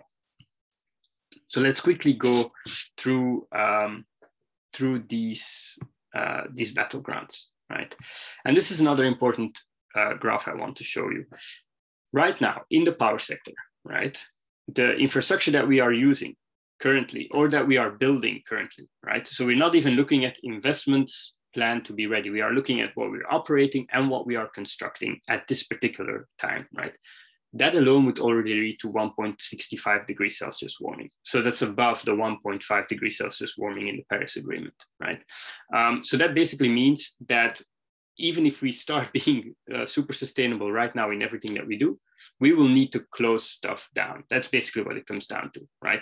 Coal-fired power plants will need to be closed down. Gas-fired power plants will need to be closed down. We will need to stop using oil as much as we do today, if our goal is to stay within that 1.5 degrees Celsius warming, right? And here you can basically see that in graph form, right? This is hugely problematic because shutting things down also means that you're stuck with stranded assets, that you're stuck with investments made perhaps 5-10 years ago that don't get their full lifetime to sort of start paying back those investments. And we see that as a fundamental challenge in a lot of countries who also use particular infrastructure for developmental purposes, right? And again, China doesn't have a lot of oil, doesn't have a lot of gas, does have coal. India, same thing, does have coal. So we're looking at 2 major sort of, you know, emerging and developing countries that have domestic resource. And basically our question to them is, please stop using it, use something else, which is, you know, from an energy access point of view, from, you know, the neo-colonial issue was mentioned as well. From those standpoints, this is a very difficult question. From an environmental standpoint, that is what is needed, right? Period. And so the biggest game in town in this sort of, in the power sector, which is the key battleground, is definitely solar versus coal, right? And nuclear is interesting here because nuclear is very important in certain countries, particularly China, right? So what a coal-fired power plant can do, a nuclear-fired power plant can do as well. And so in a country like China, this may make a lot of sense, and they have become very good in sort of indigenizing nuclear technology and you know, being very sort of cost efficient at basically copy pasting it, but they look less at things like nuclear waste and so forth, right?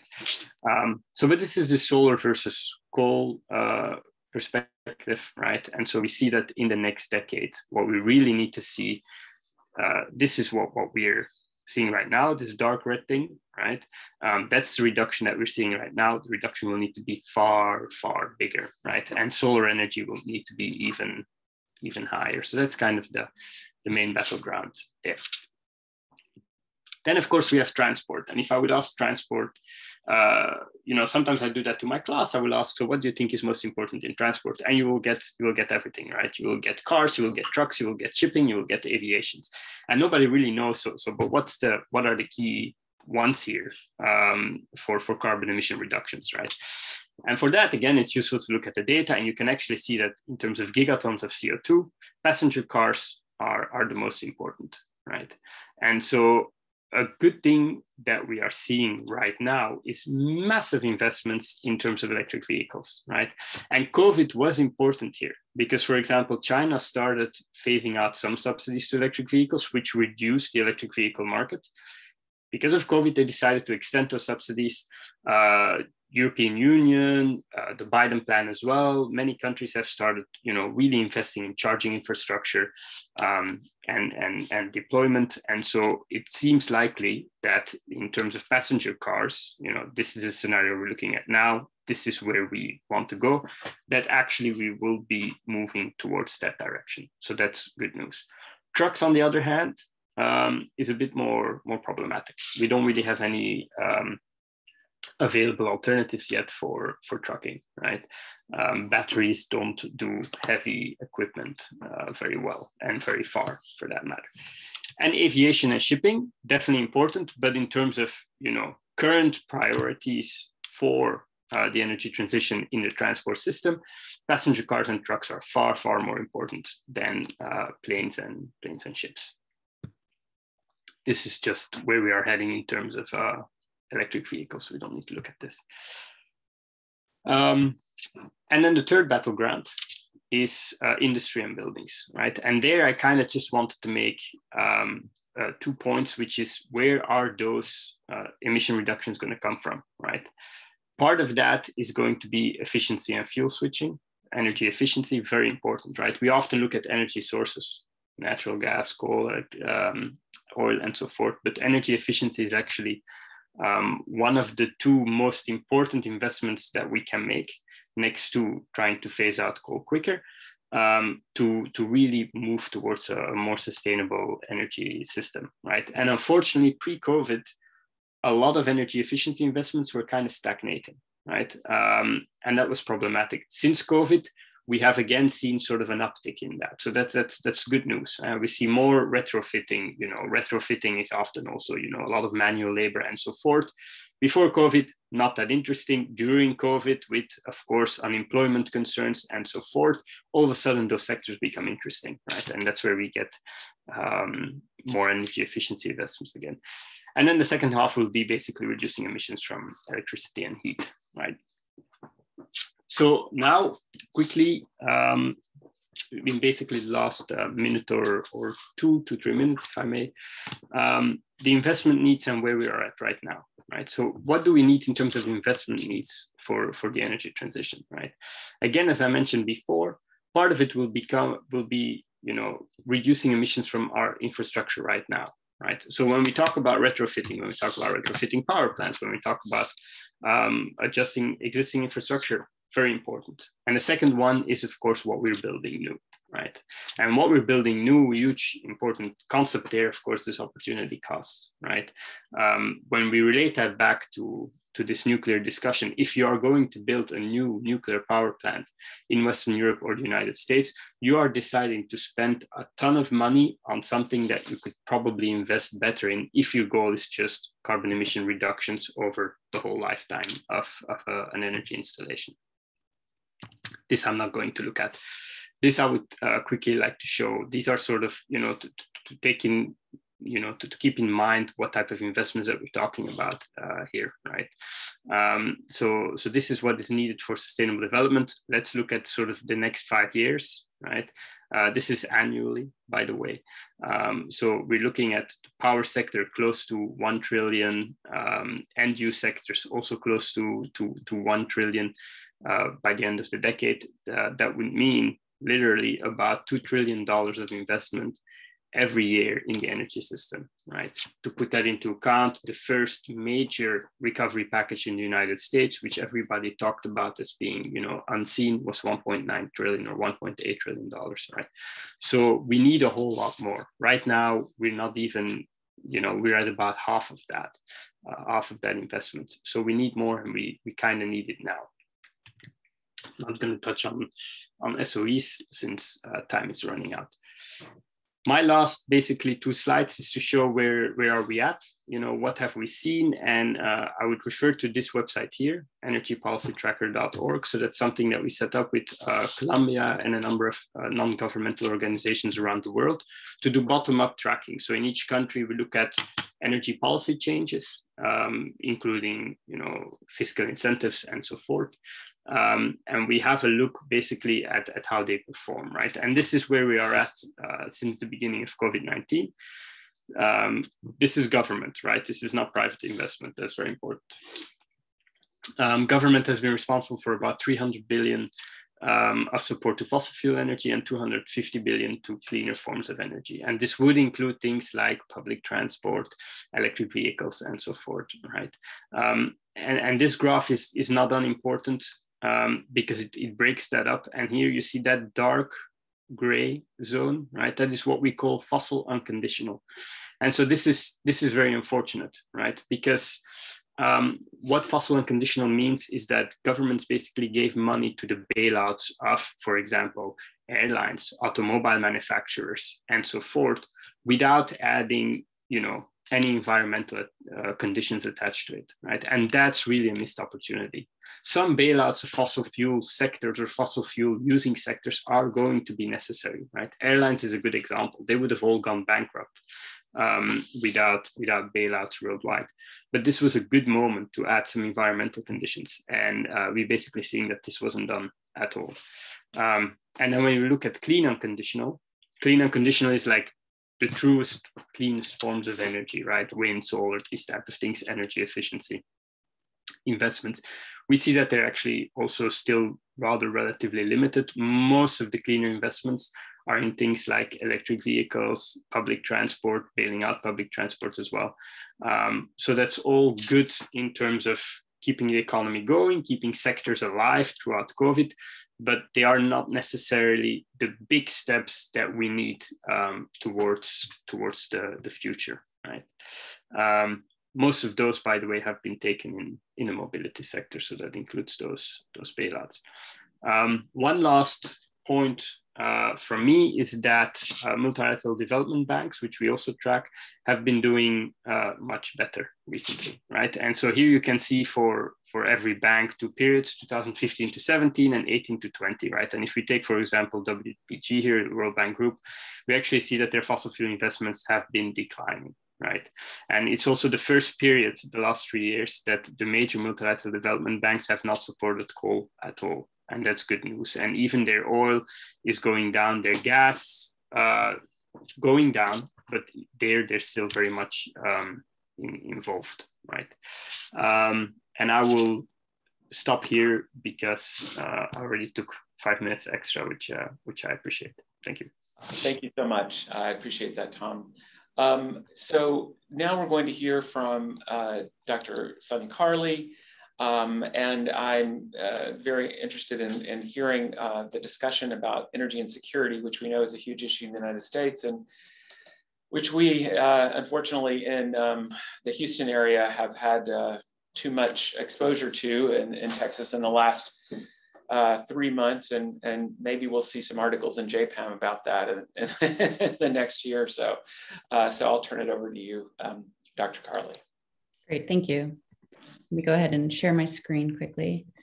So yes, I'm gonna take us to the United States, though this is a problem that is pervasive around the entire world. And I'm also gonna take us to the level of the household. And we're going to think about energy insecurity for a few minutes. Let me begin by acknowledging funding for this project from the National Science Foundation, Indiana University, and the Alfred P. Sloan Foundation. So the subject of my presentation is energy insecurity, which is defined as the inability to meet one's household energy needs. Now, this is either because a household doesn't have the money to pay their energy bills, or because they don't have access to electricity or to natural gas, even because, let's say, they've been disconnected from their electricity or gas provider. Now, we know from a robust literature that without energy or without power, one cannot provide electricity to charge devices such as phone devices, and phones, of course, provide information and the ability to call for help. One cannot also provide power for electronic e-learning devices, which over the course of the pandemic was especially important, especially in houses where children were homeschooled. We also know that without power, it is impossible to keep a refrigerator running and to keep perishable, healthy food, or to keep medical electronic devices charged and working. And without access to energy, it is incredibly difficult for individuals to moderate the temperature of their bodies. They might become extremely hot or extremely cold. And as a result of facing these conditions, they can face a variety of different mental or physical health consequences, including, in not particularly rare cases, the incidence of death. So as just noted by Victor, this is very much on the minds, I believe, of those that reside within Houston. As you can see from some of these news articles, this just happened in February with massive rolling blackouts essentially throughout the state as a result of the pretty extreme colds from the frozen tundra that came your direction, as well as power system inadequacies. As a result of people not having access to energy, some of them died due to exposure to the extreme temperatures, but also households died from their coping strategies, and that is strategies that they engaged in order to try to keep their bodies warm during such cold temperatures. For example, sitting in one's car and running the car for heat. But when that car is also in the garage and it's all closed up, that's what can result in carbon monoxide poisoning and death. Now, this was not an isolated incident. In fact, well, it was for Texas, but generally it's not. Energy insecurity is, as noted, a pervasive problem across the world, and it affects people and kills people on a daily basis, as you can see from a variety of headlines here. So we know in the United States that energy insecurity is a problem. The Energy Information Administration gathers data every several years through what's called their REX survey. And here are just two pie graphs that come out of these data. So about 31% of those sampled in 2015 reported difficulty paying their energy bills and maintaining adequate temperatures in their home. And about 20% reported that as a result of paying their energy bills, they had to forego paying for other household necessities such as food or healthcare, whatnot. Now, these data are incredibly helpful for giving us a sense of the problem, but they're only gathered every several years, and they were not gathered during the COVID-19 pandemic, or at least actually they haven't been released yet. And there's reason to believe that during the pandemic, there would be deeper incidents of energy insecurity across both the United States and the world. This is just pulling from a paper that's a working paper up on NBER. And you can see here that's tracking residential and commercial energy use. And the residential energy use goes way up during the beginning months of the pandemic as people are spending less, or as their companies rather are spending less, or their place of work. They are spending more at their house on energy. And thus we should assume that the incidence of energy insecurity would rise. Now, states acknowledged this very early on and put in place many temporary protections to tell the service providers basically that they were not allowed to disconnect those that were relying on electricity during this time period. So you can see from this map that many states did put something in place, though many of them have already expired. And in fact, a lot of states only had them in place for a month to a month and a half. And it's very few states, about 13, that still have an active kind of protection in place. So taking all of this information, this led us to ask several questions specifically about energy insecurity and how it's changed over the pandemic. So the first question is just how prevalent is energy insecurity? Has the pandemic made it worse? Who then suffers from energy insecurity? And what factors lead households to be more or less energy insecure? And what are the implications for those households that are energy insecure and engage in a variety of different coping strategies? So the research design that we employed is to collect data through a survey analysis. And this is an online survey that we've administered at 4 different time periods over the course of the pandemic. So here I have a timeline. I've noted that the pandemic begins in March. Of course, we know that it began before then, but this is when the lockdowns began in the United States. So our first survey was administered very early on within the first month of the pandemic. The second one was administered in August, which gave us information on summer months. The third was administered in January, which gave us information on fall and winter months. And we are going into the field within the next several days for the last round of survey administration over the course of this entire year of the pandemic. This is a panel data set. And so we're actually going back to the exact same households over and over again and asking them the same questions so that we can track how their conditions change over time. And the sample is a representative sample at the national level, but it's of low income households. And we define that specifically as those within 200% of the US federal poverty line. So over time, we have a little bit of attrition of our sample. We start with about 2,400. Second wave, we have about 2,200. The third wave, we had about 1,700. But we've noted that we haven't lost any sample due to the incidence of energy insecurity or any specific demographics. And we've tested this to make sure. This is administered by an online survey company called YouGov. And in our survey analysis, we ask questions about energy insecurity, personal and household demographics, household behavior, the health of the household, how they uptake or use government assistance, if at all, and the various housing conditions that they face. And in the analysis that I'll show you briefly, we use survey weights to make sure that this is as representative as possible of our sample population. Now, I'll also show you data from what's termed the last year, which is the year before the pandemic. So this is the year leading right into the pandemic. And then in the last month, which is essentially the first month of the pandemic. Then we will compare these two things. So allow me to present these results very briefly based on this paper that we published earlier this year in Nature Energy. So first, here I've presented 3 different measures of energy insecurity, and they're in severity. So the least severe is when a household can't pay its energy bill. The middle level is if they receive a notice to be disconnected. And then finally, the most severe is if the household is disconnected. So here I've compared between the last month, which is orange, and that is the first month of the pandemic, versus the last year, which is the year before the pandemic. And what you can see here is that the orange bars are about half as large as the blue, which might give you solace, but it actually is deeply unsettling to me because that's just 1 month versus an entire year. We can see here that about 25% of this low income population wasn't able to pay their energy bill before the pandemic, and about 13% faced those conditions in the first month of the pandemic. And about 12% were disconnected the year before the pandemic, and about 5 or 6% were disconnected in the first month of the pandemic when many of the temporary disconnection protections were in place. Now, if we expand this out, multiply it out to form the entire US population of low-income residents, we can see that this is almost 1 million households that were disconnected in the first month and about 2 million in the whole year before the pandemic. So we then ask ourselves what factors are correlated with energy insecurity. I won't show you the actual regression results or regression tables, but this is through both descriptive statistics as well as logit regression models.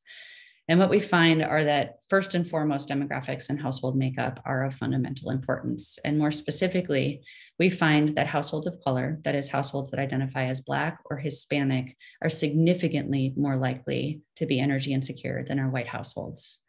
We also find that households with very small children residing in the house are far more likely to be energy insecure. We find that households that have at least one member who relies on an electronic medical device are also more likely to be energy insecure, as well as be disconnected from their electricity provider. And we also find that one's housing conditions are of fundamental importance. And by this, I've provided several visuals for you to get a sense of what I mean. So when a household has holes in the wall or mold on the wall or broken HVAC systems or broken refrigerators or broken other appliances or exposed sockets, for example, these conditions are associated with a household being far more energy insecure. So we then ask ourselves whether the pandemic has exacerbated energy insecurity. And here I am presenting a graph of our regression results, but I'll talk us through this. The three shapes, the circle, triangle, and the square are the three different levels of energy insecurity and inability to pay a bill all the way up to being disconnected.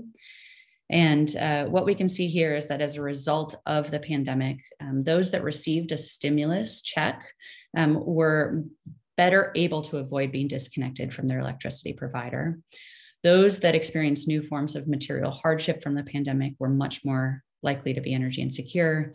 Those that lost work hours due to the pandemic were much more likely to be energy insecure. And those that had symptoms of COVID or were actually prescribed or diagnosed with COVID were more likely to be unable to pay their energy bill. So in short, there are very specific factors that we find that correlate with energy insecurity. And we also find that these conditions got much worse during the pandemic, and there are very specific shocks associated with the pandemic that led to these higher rates of energy insecurity. So just a few additional results as we've monitored these families over time. Here I'm presenting the three different measures of energy insecurity at the wave 1, 2, and 3 time periods. And what you can see here is that rates of energy insecurity got worse over the time period, specifically the inability to pay the bill and receiving a disconnection notice. It's also the case that the disparities that I described in household demographics got much worse as well.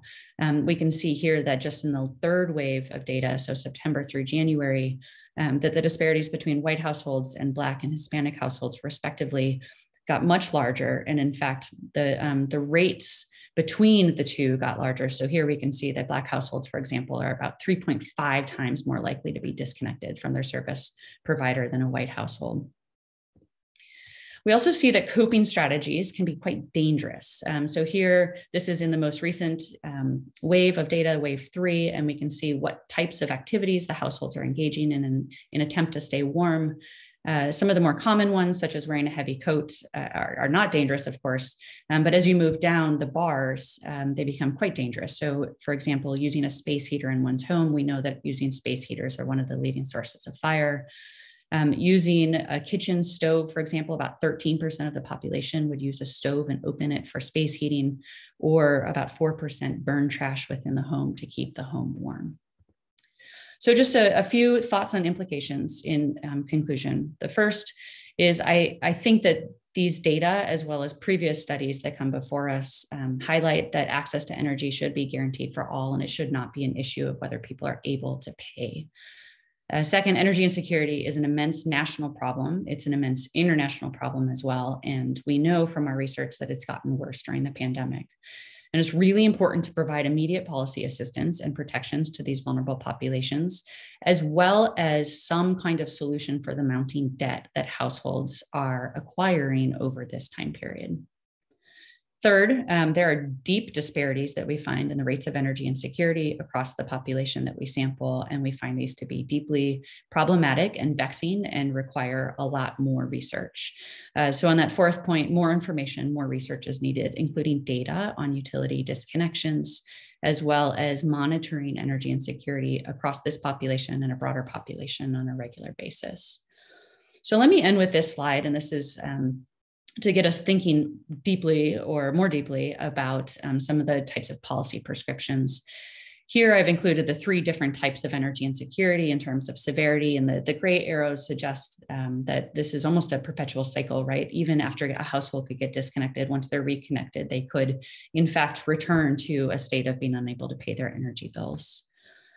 Here I've provided in yellow and down low some of the policy mechanisms that governments can put in place to help at various stages of energy insecurity, including more preventative measures such as improving the weatherization of one's home and energy efficiency, for example, And then measures to help a household once they're struggling to pay their energy bills by providing bill assistance. And once a household is in the condition or facing the conditions where they are receiving a notice for disconnection, that is when states or the federal government can put in place disconnection protections to make sure that people aren't disconnected. And then finally, when a household is disconnected, government can think through debt recovery or efforts to essentially help these households with their debt.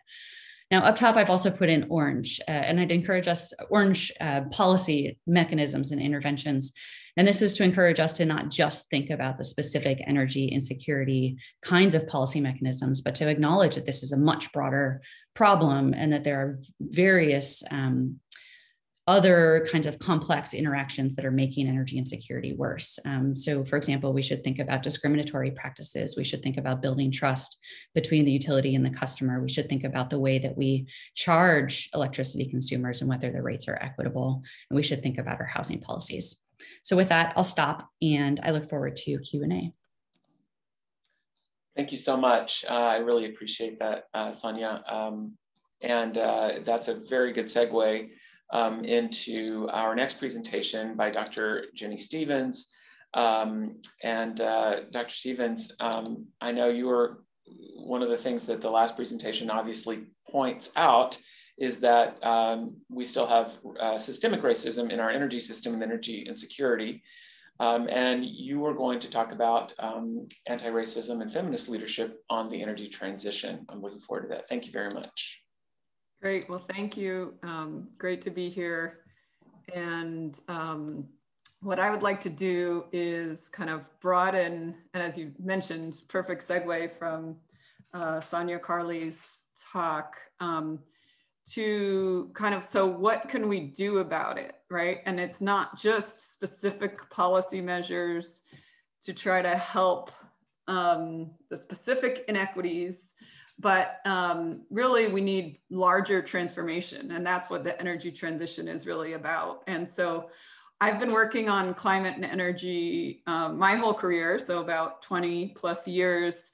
And we've been talking about the same kinds of things these 20 years, and we have not been accelerating the transformation away from fossil fuels toward a more renewable-based future in the ways that we could have or should have, right? And so what I recently, right before the pandemic, wrote a book called Diversifying Power: Why We Need Anti-Racist Feminist Leadership on Climate and Energy. And I actually finished the book after the pandemic had started. So it is interconnected, and what the pandemic has revealed is the depths of the systemic changes that are needed to simultaneously address the climate crisis, the structural racism, the housing crisis, the economic injustices and economic crises, the housing crisis, and the health crisis, right? That we have such disparate health impacts and access to healthcare as well. So what the pandemic and what the previous presentation showed is how the pandemic has revealed the depths of the systemic problems that we have, and also provides a disruption that calls for us to accelerate our work and toward a larger transformation in society. And that's what I would like to talk about in the time that I have here.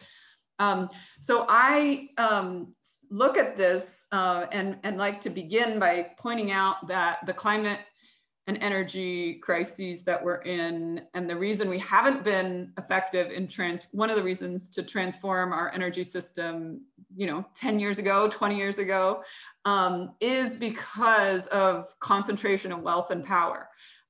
This just shows the last 40 years of wealth and income. This is in the United States, widening income and wealth gaps. And that is, we don't think of that as connected to energy transitions, but it actually is, because so many of the top 1% are profiting from keeping things the way they have been, and therefore actively resisting the transition.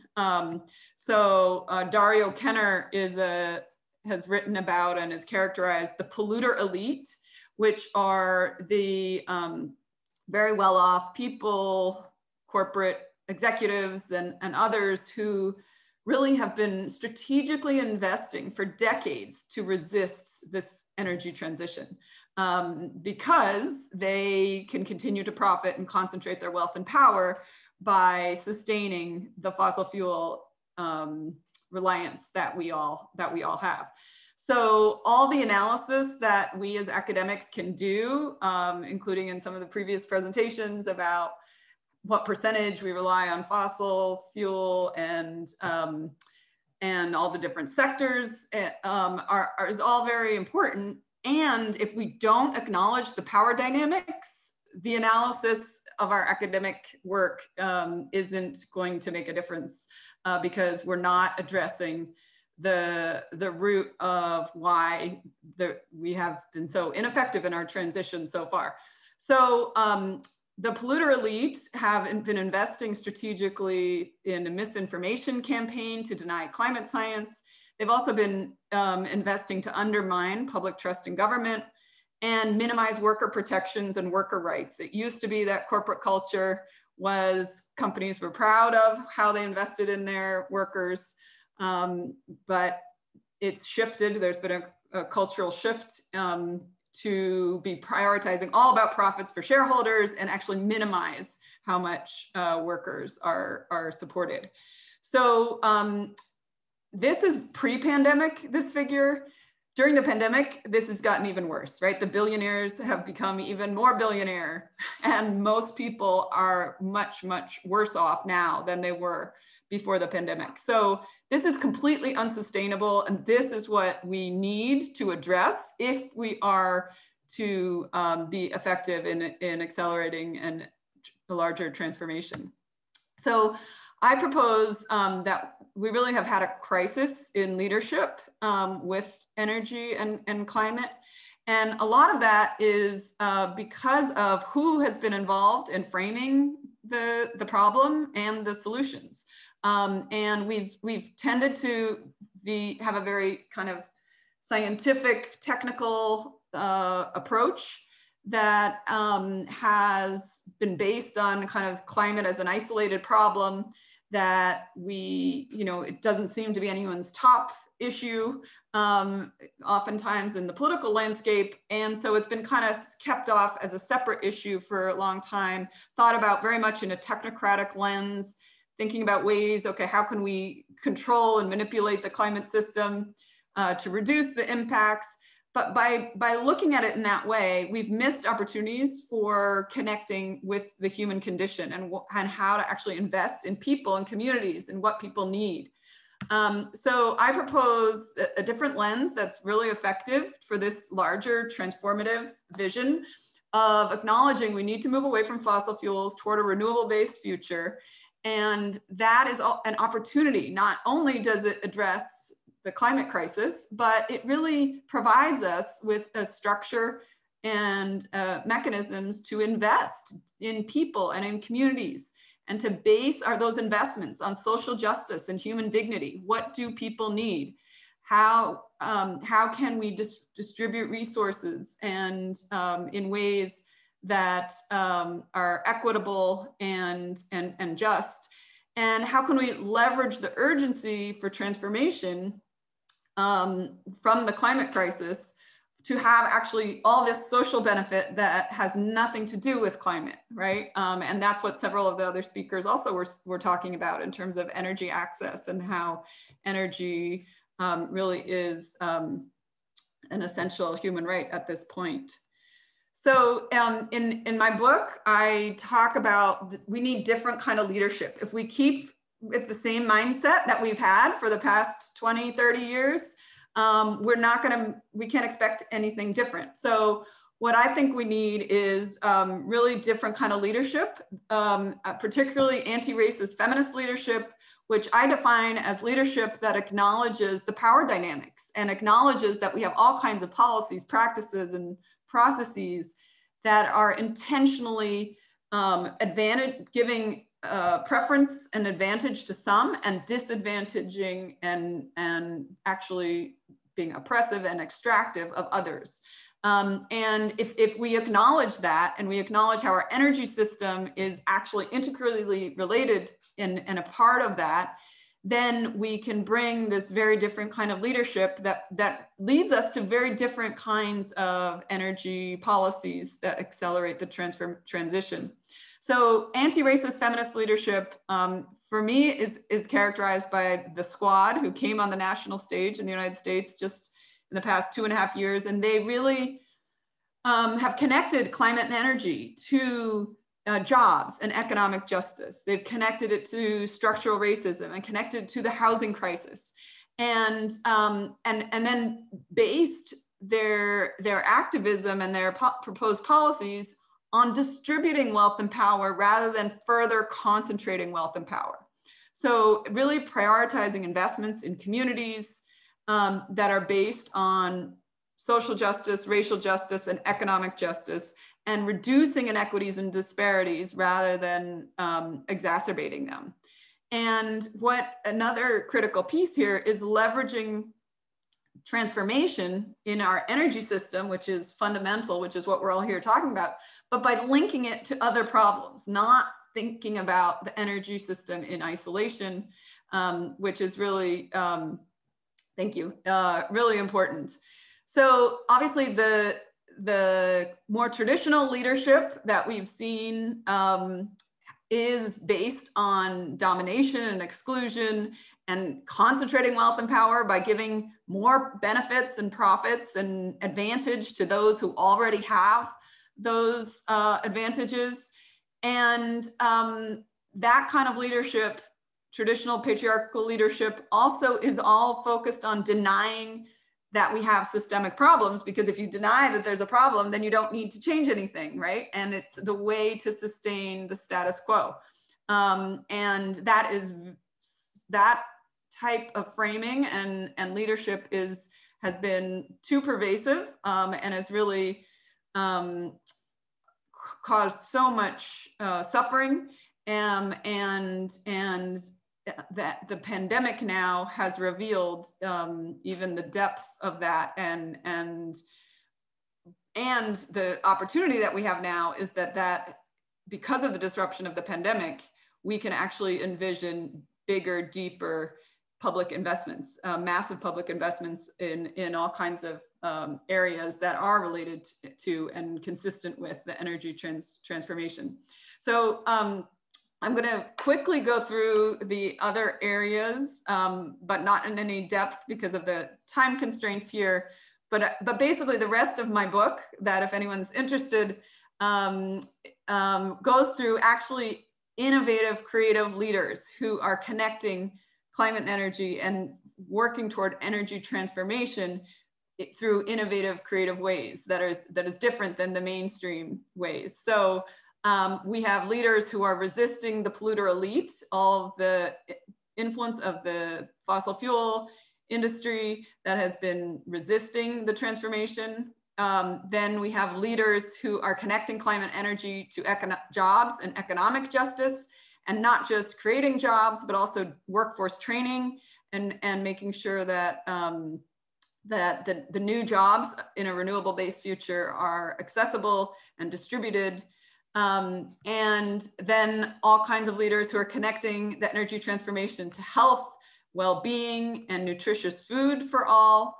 And then transportation, obviously a key piece, and some really innovative ideas are coming up that are beyond electric vehicles, and really thinking holistically about transportation for all, and how providing access to transportation, including free public transportation, is really critical. And then finally, connecting with housing and the housing crisis that we are in, and the idea that we need massive public investments in housing, so that people are, and that housing really needs to be considered a human right. So I will end here with just this book that I'm drawing from here is not really an academic book. It's more of a call to action and a call for all of us to get involved in deeper transformative work.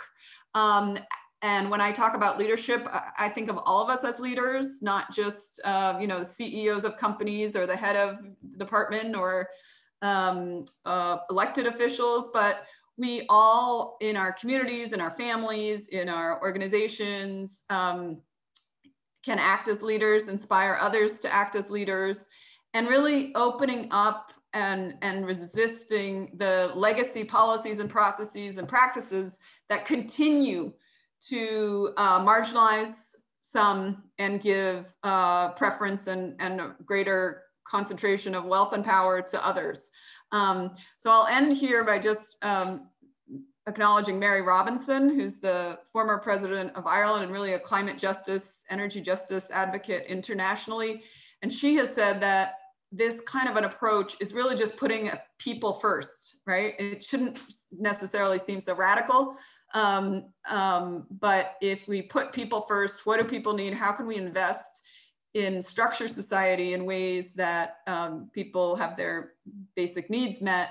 We could be in very different place. And I also mentioned here Shirley Chisholm, who was the first Black woman to run for president of the United States in 1972. And in some ways we've come a long way since then. In other ways, we still have a long way to go. And if anyone is interested in buying the book, all the author proceeds go to the NAACP's Climate and Environmental Justice Program. And I look forward to questions. Thank you. Thank you so much. That's so interesting and important. And we do have questions, which is exciting. And we'll get to those soon. Our last speakers on this panel are from U of H, or currently with U of H.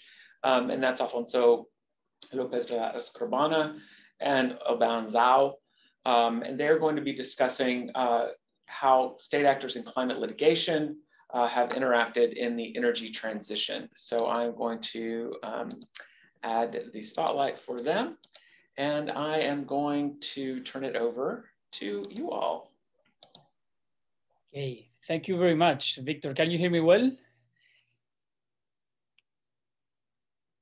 Can everyone hear me? Yes. Okay, thank you so much. So, well, then my name is Alfonso López de la Osa. We are just a little bit shorter with the time. I'm sharing this presentation with my colleague, Oban Zhao. We are going to talk about the role of climate litigation in the energy transition, making a special reference to the French jurisprudence. So as an introduction, say that the energy transition currently in the world, but also in France, is related, of course, to climate change. Nations, administrations, states are playing a decisive role in that matter, and of course, also France. As a simple reminder, and as we are going to dive into aspects of jurisdiction, I would like to say that in France, administrative law structures a very specific legislation, type of legislation, and also specific jurisdiction. And this is proper to public law, and these are the administrative courts. Since the French Revolution in 1789, there was this creation of a specialized judge that would know about public service mandates and issues, general interest, and also they would have a specific judge knowing about the technicalities of the administration, and that would protect citizens. Today, administrative courts and judges are also knowing about climate change.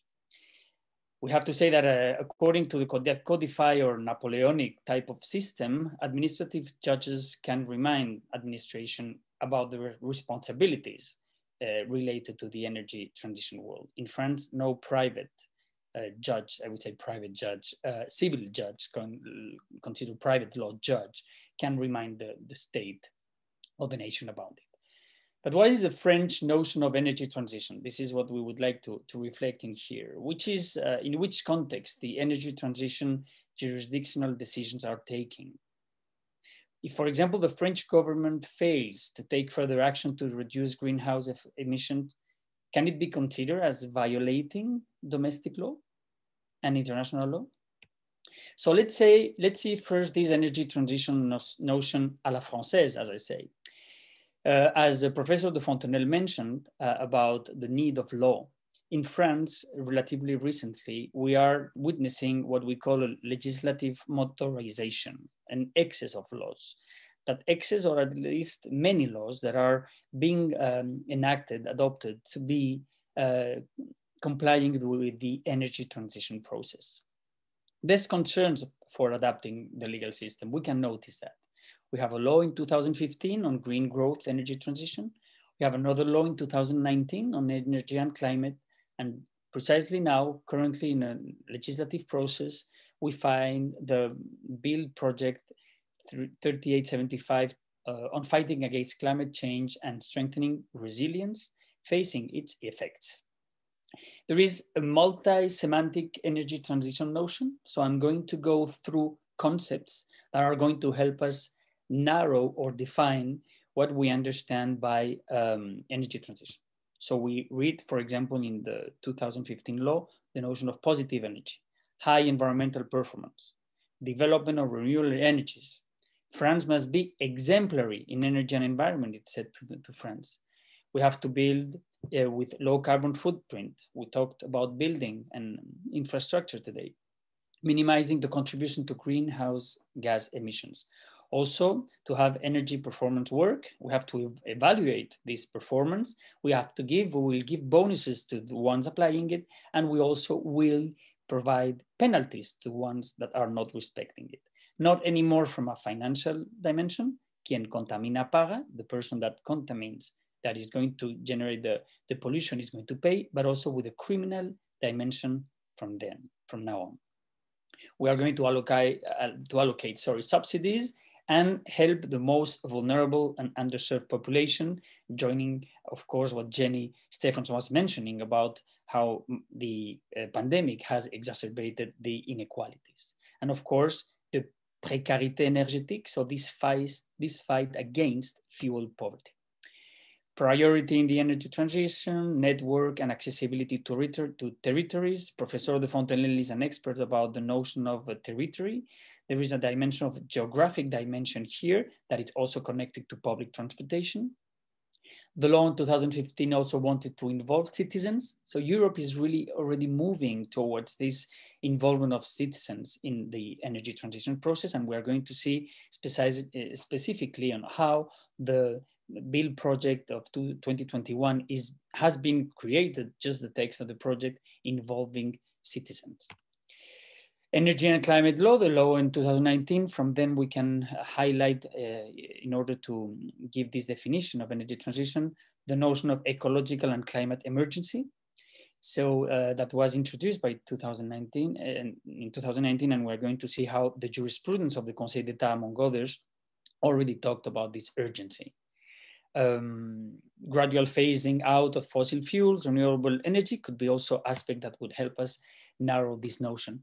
Ecological crisis that it's mentioned by this 2021 bill, carbon neutral society, that we need to be more resilient, fairer and united.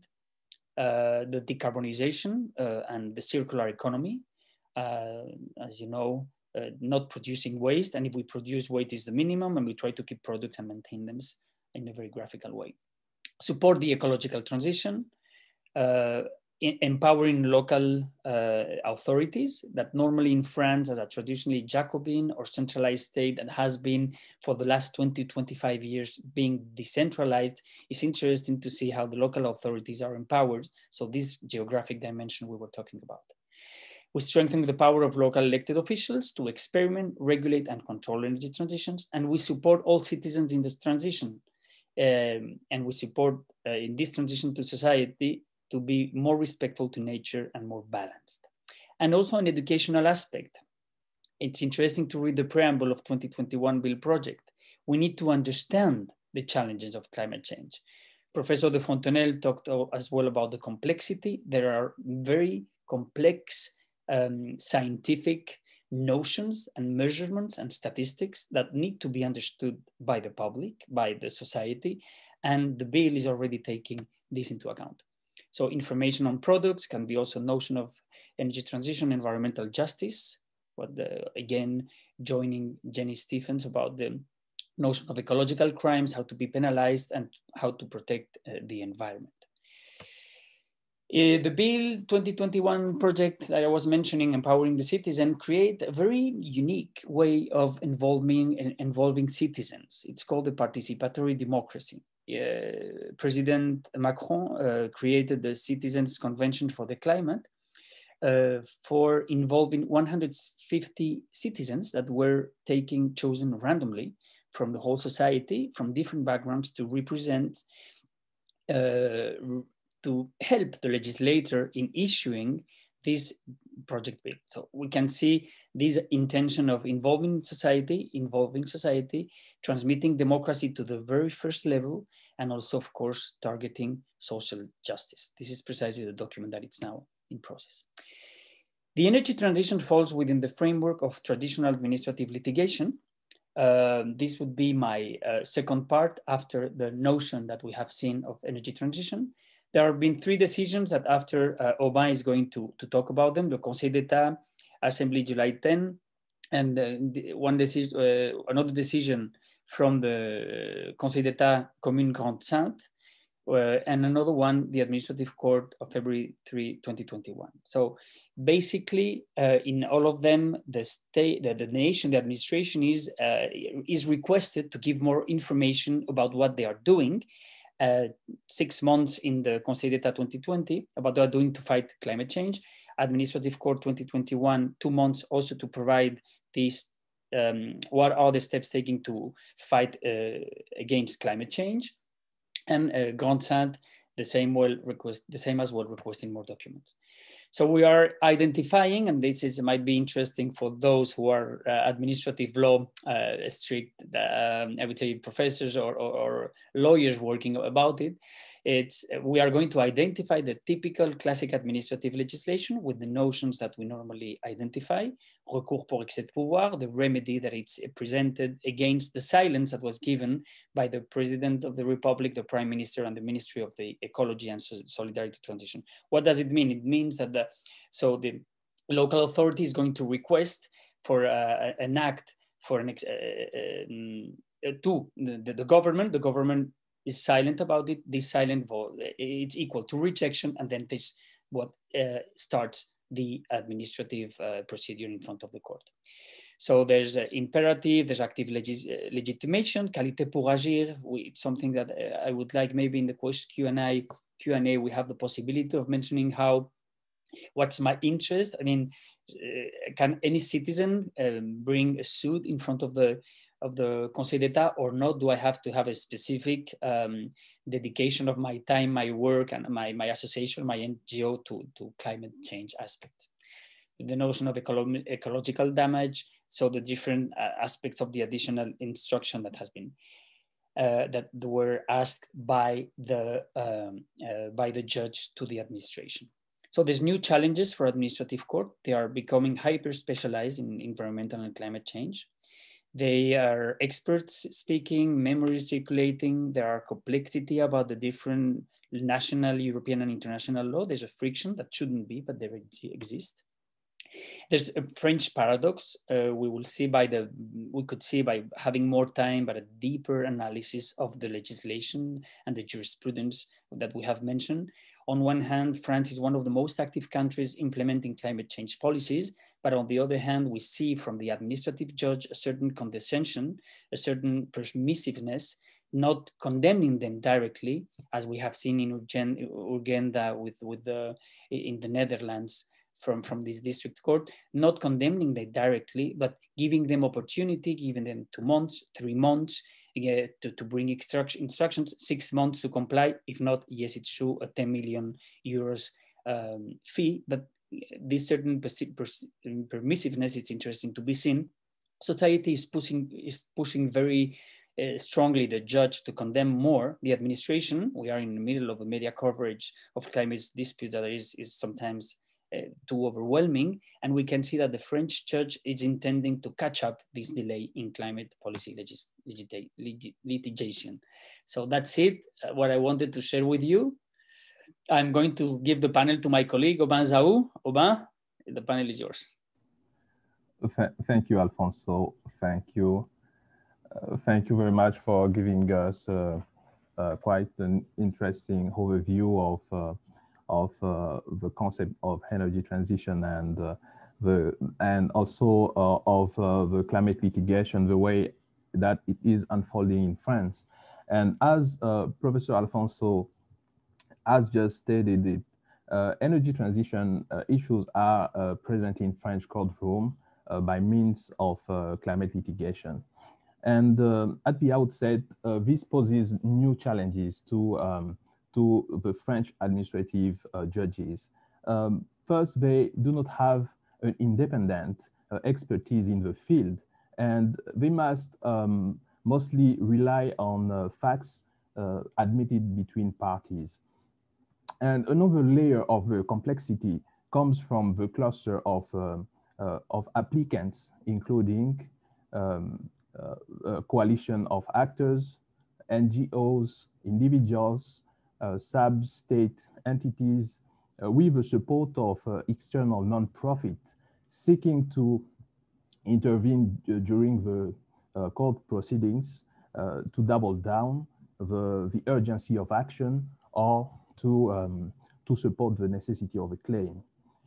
In addition to the grassroots pressure outside the courtroom, it appears that French administrative judges are facing many types of claims, including preventive and proactive claims, but also claims in reparation of ecological damage. So we are going to walk through the cases that Professor Alfonso has just mentioned. The first, and try to focus on 4 specific points to just cut it to the chase. The first point is to establish the specific obligations that must be borne by the state.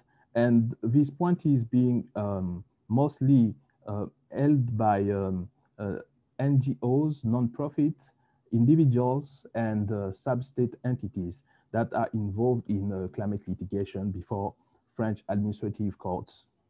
Here, most of the plaintiffs argue that that such obligations derive from international law, European law, and are transposed into national law.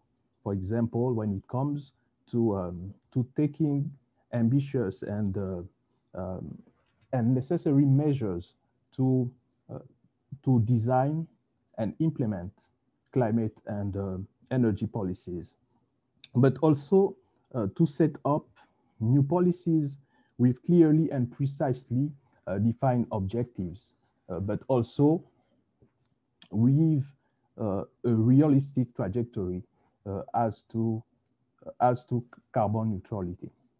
In the association Les Amis de la Terre France, ruling on July 12, 2017, the French Conseil d'État admitted the obligation of the state to establish an air quality plan in specific areas with the purpose of reducing the concentration of fine particles and nitrogen dioxide to the limit values laid by the 2008 European Directive on Ambient Air Quality, which had been transposed within the French Code of the Environment.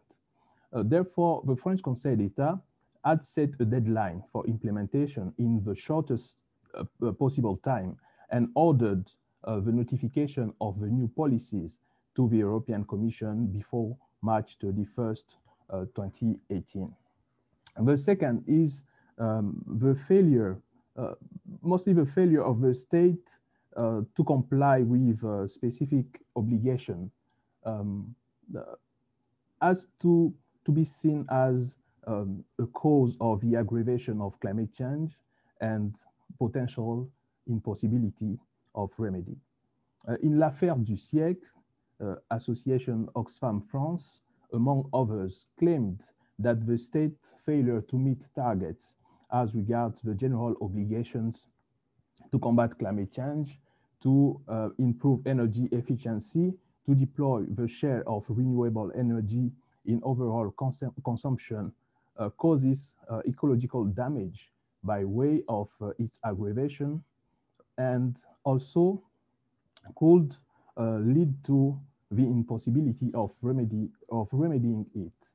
So the Administrative Tribunal of Paris made a judgment on February 3rd, 2021, stating that the ecological damage invoked by the applicant must be seen as established, that the state did not respect the first carbon budget and must be considered partially responsible. And the third is at least the attempt to establish the justiciability of provisions of the Paris Agreement.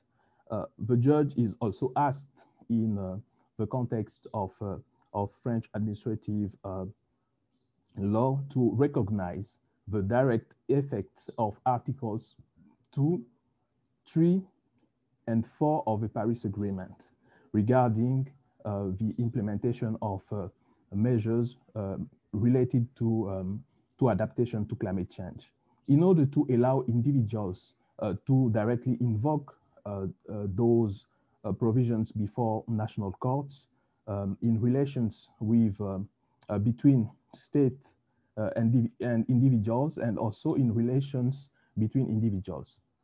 In the Commune de Grande-Sainte case, the French Conseil d'État, ruling on November 19, 2020, considered that the stipulation of the UNFCCC and the Paris Agreement require the intervention of complementary national acts to produce effect with regard with private individuals, and are therefore devoid of direct effect. Yet, they must contribute to the interpretation of the provisions of national law. Fourth and last, the failure of the state to meet its climate obligations is susceptible to be sanctioned. Here, let's go directly to the judgment, the ruling of the French Conseil d'État. Actually, I apologize. I'm just going to step in for one moment, and because we have one of our panelists that's going to have to leave sharp.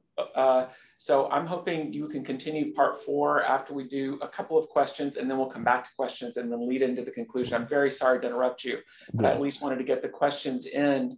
And so I'm just going to briefly add a spotlight. If our panel could all come on, I will add the spotlight to you. I'm trying to do that here. Okay, Dr. Carly, I know you have to leave soon, and I did have one question that was posed for you. You answered one of them sort of, because the question is about solutions essentially to the energy injustice. And of that solution, you noted that like efficiencies could help. And you talked about that in the first thing in terms of adding efficiency. What I would like to additionally ask you is, you also pointed out that we may need to think about, energy, providing energy as a right. And have you thought about the idea that an issue of energy as a right comes into a same problem as water as a right? Because energy can be a human right and it can be a commodity. Unfortunately, in our current delivery systems, they're delivered in the same way, right? So how do you change the physical, social, or regulatory environment to facilitate energy being given as a right? Well, I appreciate your question. I think it's an excellent one. And I think it's also important to note that these forms of insecurity, they tend to correlate together. So if a household is energy insecure, they're also often water insecure and food insecure as well. So thinking about them in a coordinated way, I think is a good idea. One way to ensure that we provide it as a right is through direct mandates. Is just one option, that we could mandate that no utility provider, whether it's water or electricity, is allowed to cut off service. But then, of course, we need to have some kind of backup solutions or additional solutions that help those companies or even the government that might be the service provider recover the costs that they lose as a result of those extra protections. Great, thank you. And I know you have to go, so if you, if you need to go off, I will, but you may want to, if you can, hang on for a couple of just other questions. The next group of questions, it's actually related to what we're calling private environmental governance, right? That we have seen a lot of activity from the private sector being based on responses to consumers, shareholders, media pressure, social media pressure, et cetera. And the question to you with relation to that, Dr. Stevens, is if we're thinking about the polluter elite, right, as the corporate behemoths that have profited, can shareholder or consumer pressure ever be put on them? Can we ever align their profit motives with solving the inequity problems of the energy distribution? Yeah, well, I think with the pandemic, when we see so many of the billionaires and corporates, you know, profiting even more, I think we are getting to a point where people are saying, you know, we can't keep doing this. It doesn't, we know some kind of intervention here needs to happen. And you know, you could hope that some of the corporates and billionaires themselves would start advocating for redistributing some of that wealth to pay to the people who are really struggling. But we haven't seen a whole lot of that yet. So there's definitely opportunity for the elites, both private sector corporations as well as individuals, to get involved themselves. But then there's also, you know, there also needs to be changes in our tax code and government policies that continues to allow this extravagant discrepancies. So I think it's both and. So yes, there is opportunity for shareholders and consumers to demand of companies to be engaged on these issues. Thank you. And with that same concept of the pressures of the consumers and shareholders, we've seen that in the last year, and we've seen it come through particularly during the pandemic, that renewable energy projects, if you will, have been favored by financial institutions, whereas coal projects, et cetera, have been disfavored by financial institutions, providing what I would call even more favorability to renewables. And my question for you, Dr. Morenhout, is that, could that also possibly explain the slight renewable bump up during COVID, as opposed to it all being related to just the switch in time of use of the power? I mean, absolutely, definitely. And I think generally renewable energy investments are just more reliable, right? If we just take some projections, 20 years into the future, by 2040, more than half of the energy that we're going to add, more than half of the electricity that we're going to add worldwide is going to be solar and wind. So it's clear which companies you kind of want to be investing in. It's also companies which have a very large market in the coming years. And in the West, that's just not anymore for coal. And if I may quickly kind of jump on the previous point, related to either energy justice and to this point you're making, I think we really need to put front and center the issue of fossil fuel subsidies. The tax code was mentioned, but if you reform those fossil fuel subsidies to producers, right, not to consumers, but to producers, that can tip the balance even quicker. And a lot of those subsidies is just an absolute tragedy. Can I just give one example, because it's an interesting one. In the United States, one of the biggest fossil fuel subsidies is depletion allowance. It's not necessary to explain what it is, but that depletion allowance has been there for 100 years. The drafter of the bill has acknowledged black on white on historical record that they chose a certain tax reduction based on absolutely nothing, just because they could claim it and they knew they could get along with it. Ever since Harry Truman, other presidents have said that this is the most glaring loophole in the tax code, and it's still not reformed. Like, those things are both an injustice and just an absolute waste of money, public money. Thank you. And I've brought Dr. Field back into the conversation as well, because one of our questions, again, has to do with the energy transition in Africa and how it relates to justice.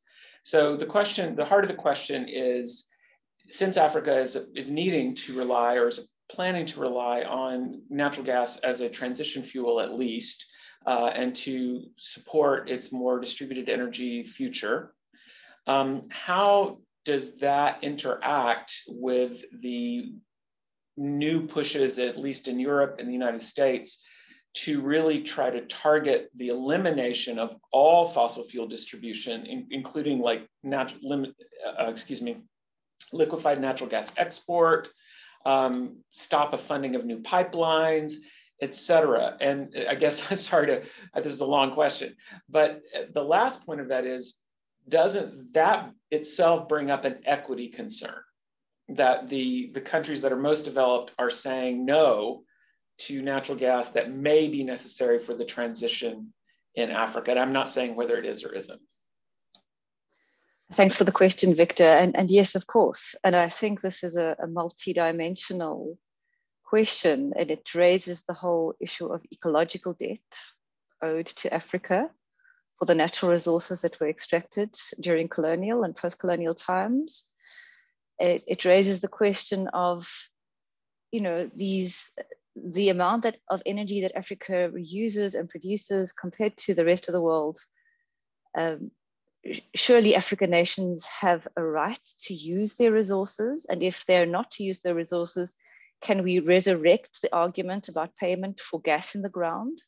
We're all aware that Ecuador tried that and failed because of a failed response from the developed world. But, it's not just a gas, it's oil. We're talking about fracking in the Okavango Basin.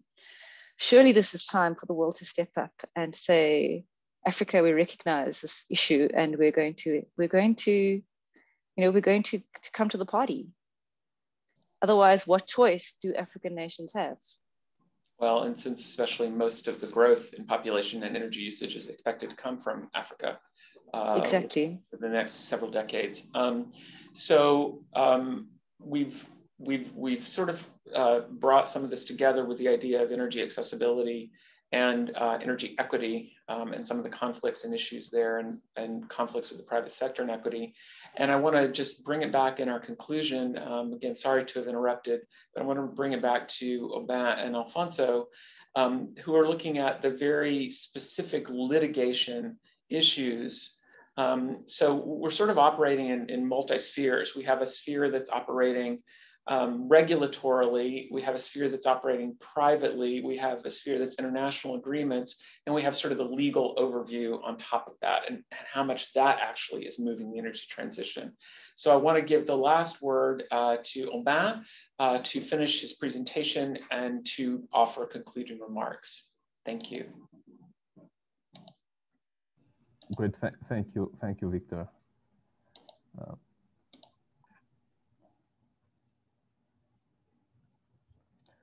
So the last point is related to the failure of the state to meet its climate obligations, and being in turn susceptible to be sanctioned.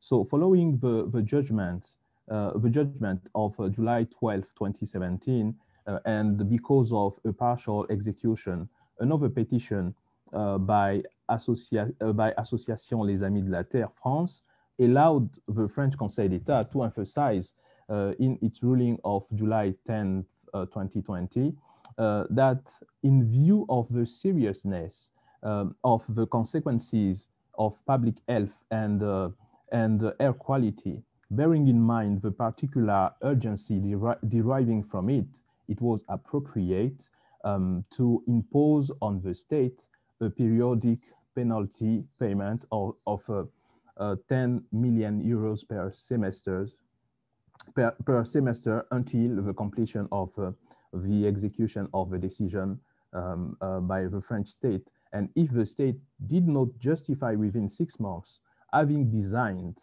and implemented air quality plans in targeted areas, Also, the Administrative Tribunal of Paris, in its judgment on February 3rd, 2021, upheld that it had recognized the state as responsible for ecological damage.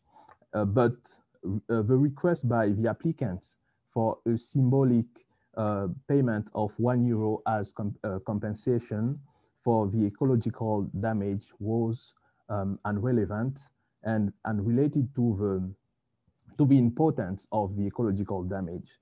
Unfortunately, they failed, said the court, to prove that the state would be unable to compensate in kind for such damage. In conclusion, there is no doubt about the momentum here with periodic penalty payments in the Association Les Amis de la Terre case, or the state being bound to justify its trajectory when it comes to carbon neutrality in a Commune de Grande-Sainte case, or the partial responsibility evoked in l'affaire du siècle case. But I can just echo critics voiced by Professor Alfonso regarding the French administrative courts being more protective of the state, which explains their hesitancy to sanction at the outset the French state and rule over behavior of the French state in climate matters. So I will just stop that because we're running out of time. Alfonso, do you have any concluding remarks? Yes, thank you very much, Victor. Well, what a seminar, so rich and interesting, from the importance of Africa and the future that I'm sure it's going to be very promising. We would love to see Africa joining the party. Professor Phil, it would be excellent, to the fact that there have been aspects through after COVID of safety issue that Professor Salil exposed, and how important it is in terms of renewable energy and nuclear energy to retrofit, repurpose, and rejuvenate. Professor de Fontenelle exposed the crisis and the interconnection of crisis, health, economic, social crisis, and the importance of to face this convergence of crisis to empower the law, that the law which should integrate and consider the problems of recomposing and facing the issues on environmental climate. Tom Morenhood exposes also very well the impact that directly had the COVID in the energy, but that was temporary, and the emission reductions that had to be respected, most of all highlighting the importance in buildings and infrastructures and the main challenges that exist to it. Sania Carli exposed us very well the clear problem of energy insecurity that we faced in Texas, basically, and a very good example that we really all lived, the ones living in Texas, the storm power outage, and how we are trying to cope with these strategies. So what is energy insecurity? What is the impact of in the households of this energy insecurity? There is a very interesting research project that has been carried, and we could see the results of it. Janie Steffen talked about the larger transformation needed after COVID, and how we have to empower society and citizens to face and reverse the economic injustice that existed and the COVID exacerbated, empowering as well women in the presence of energy transition. Professor Aubin, this very good analysis of what we consider very complex litigation.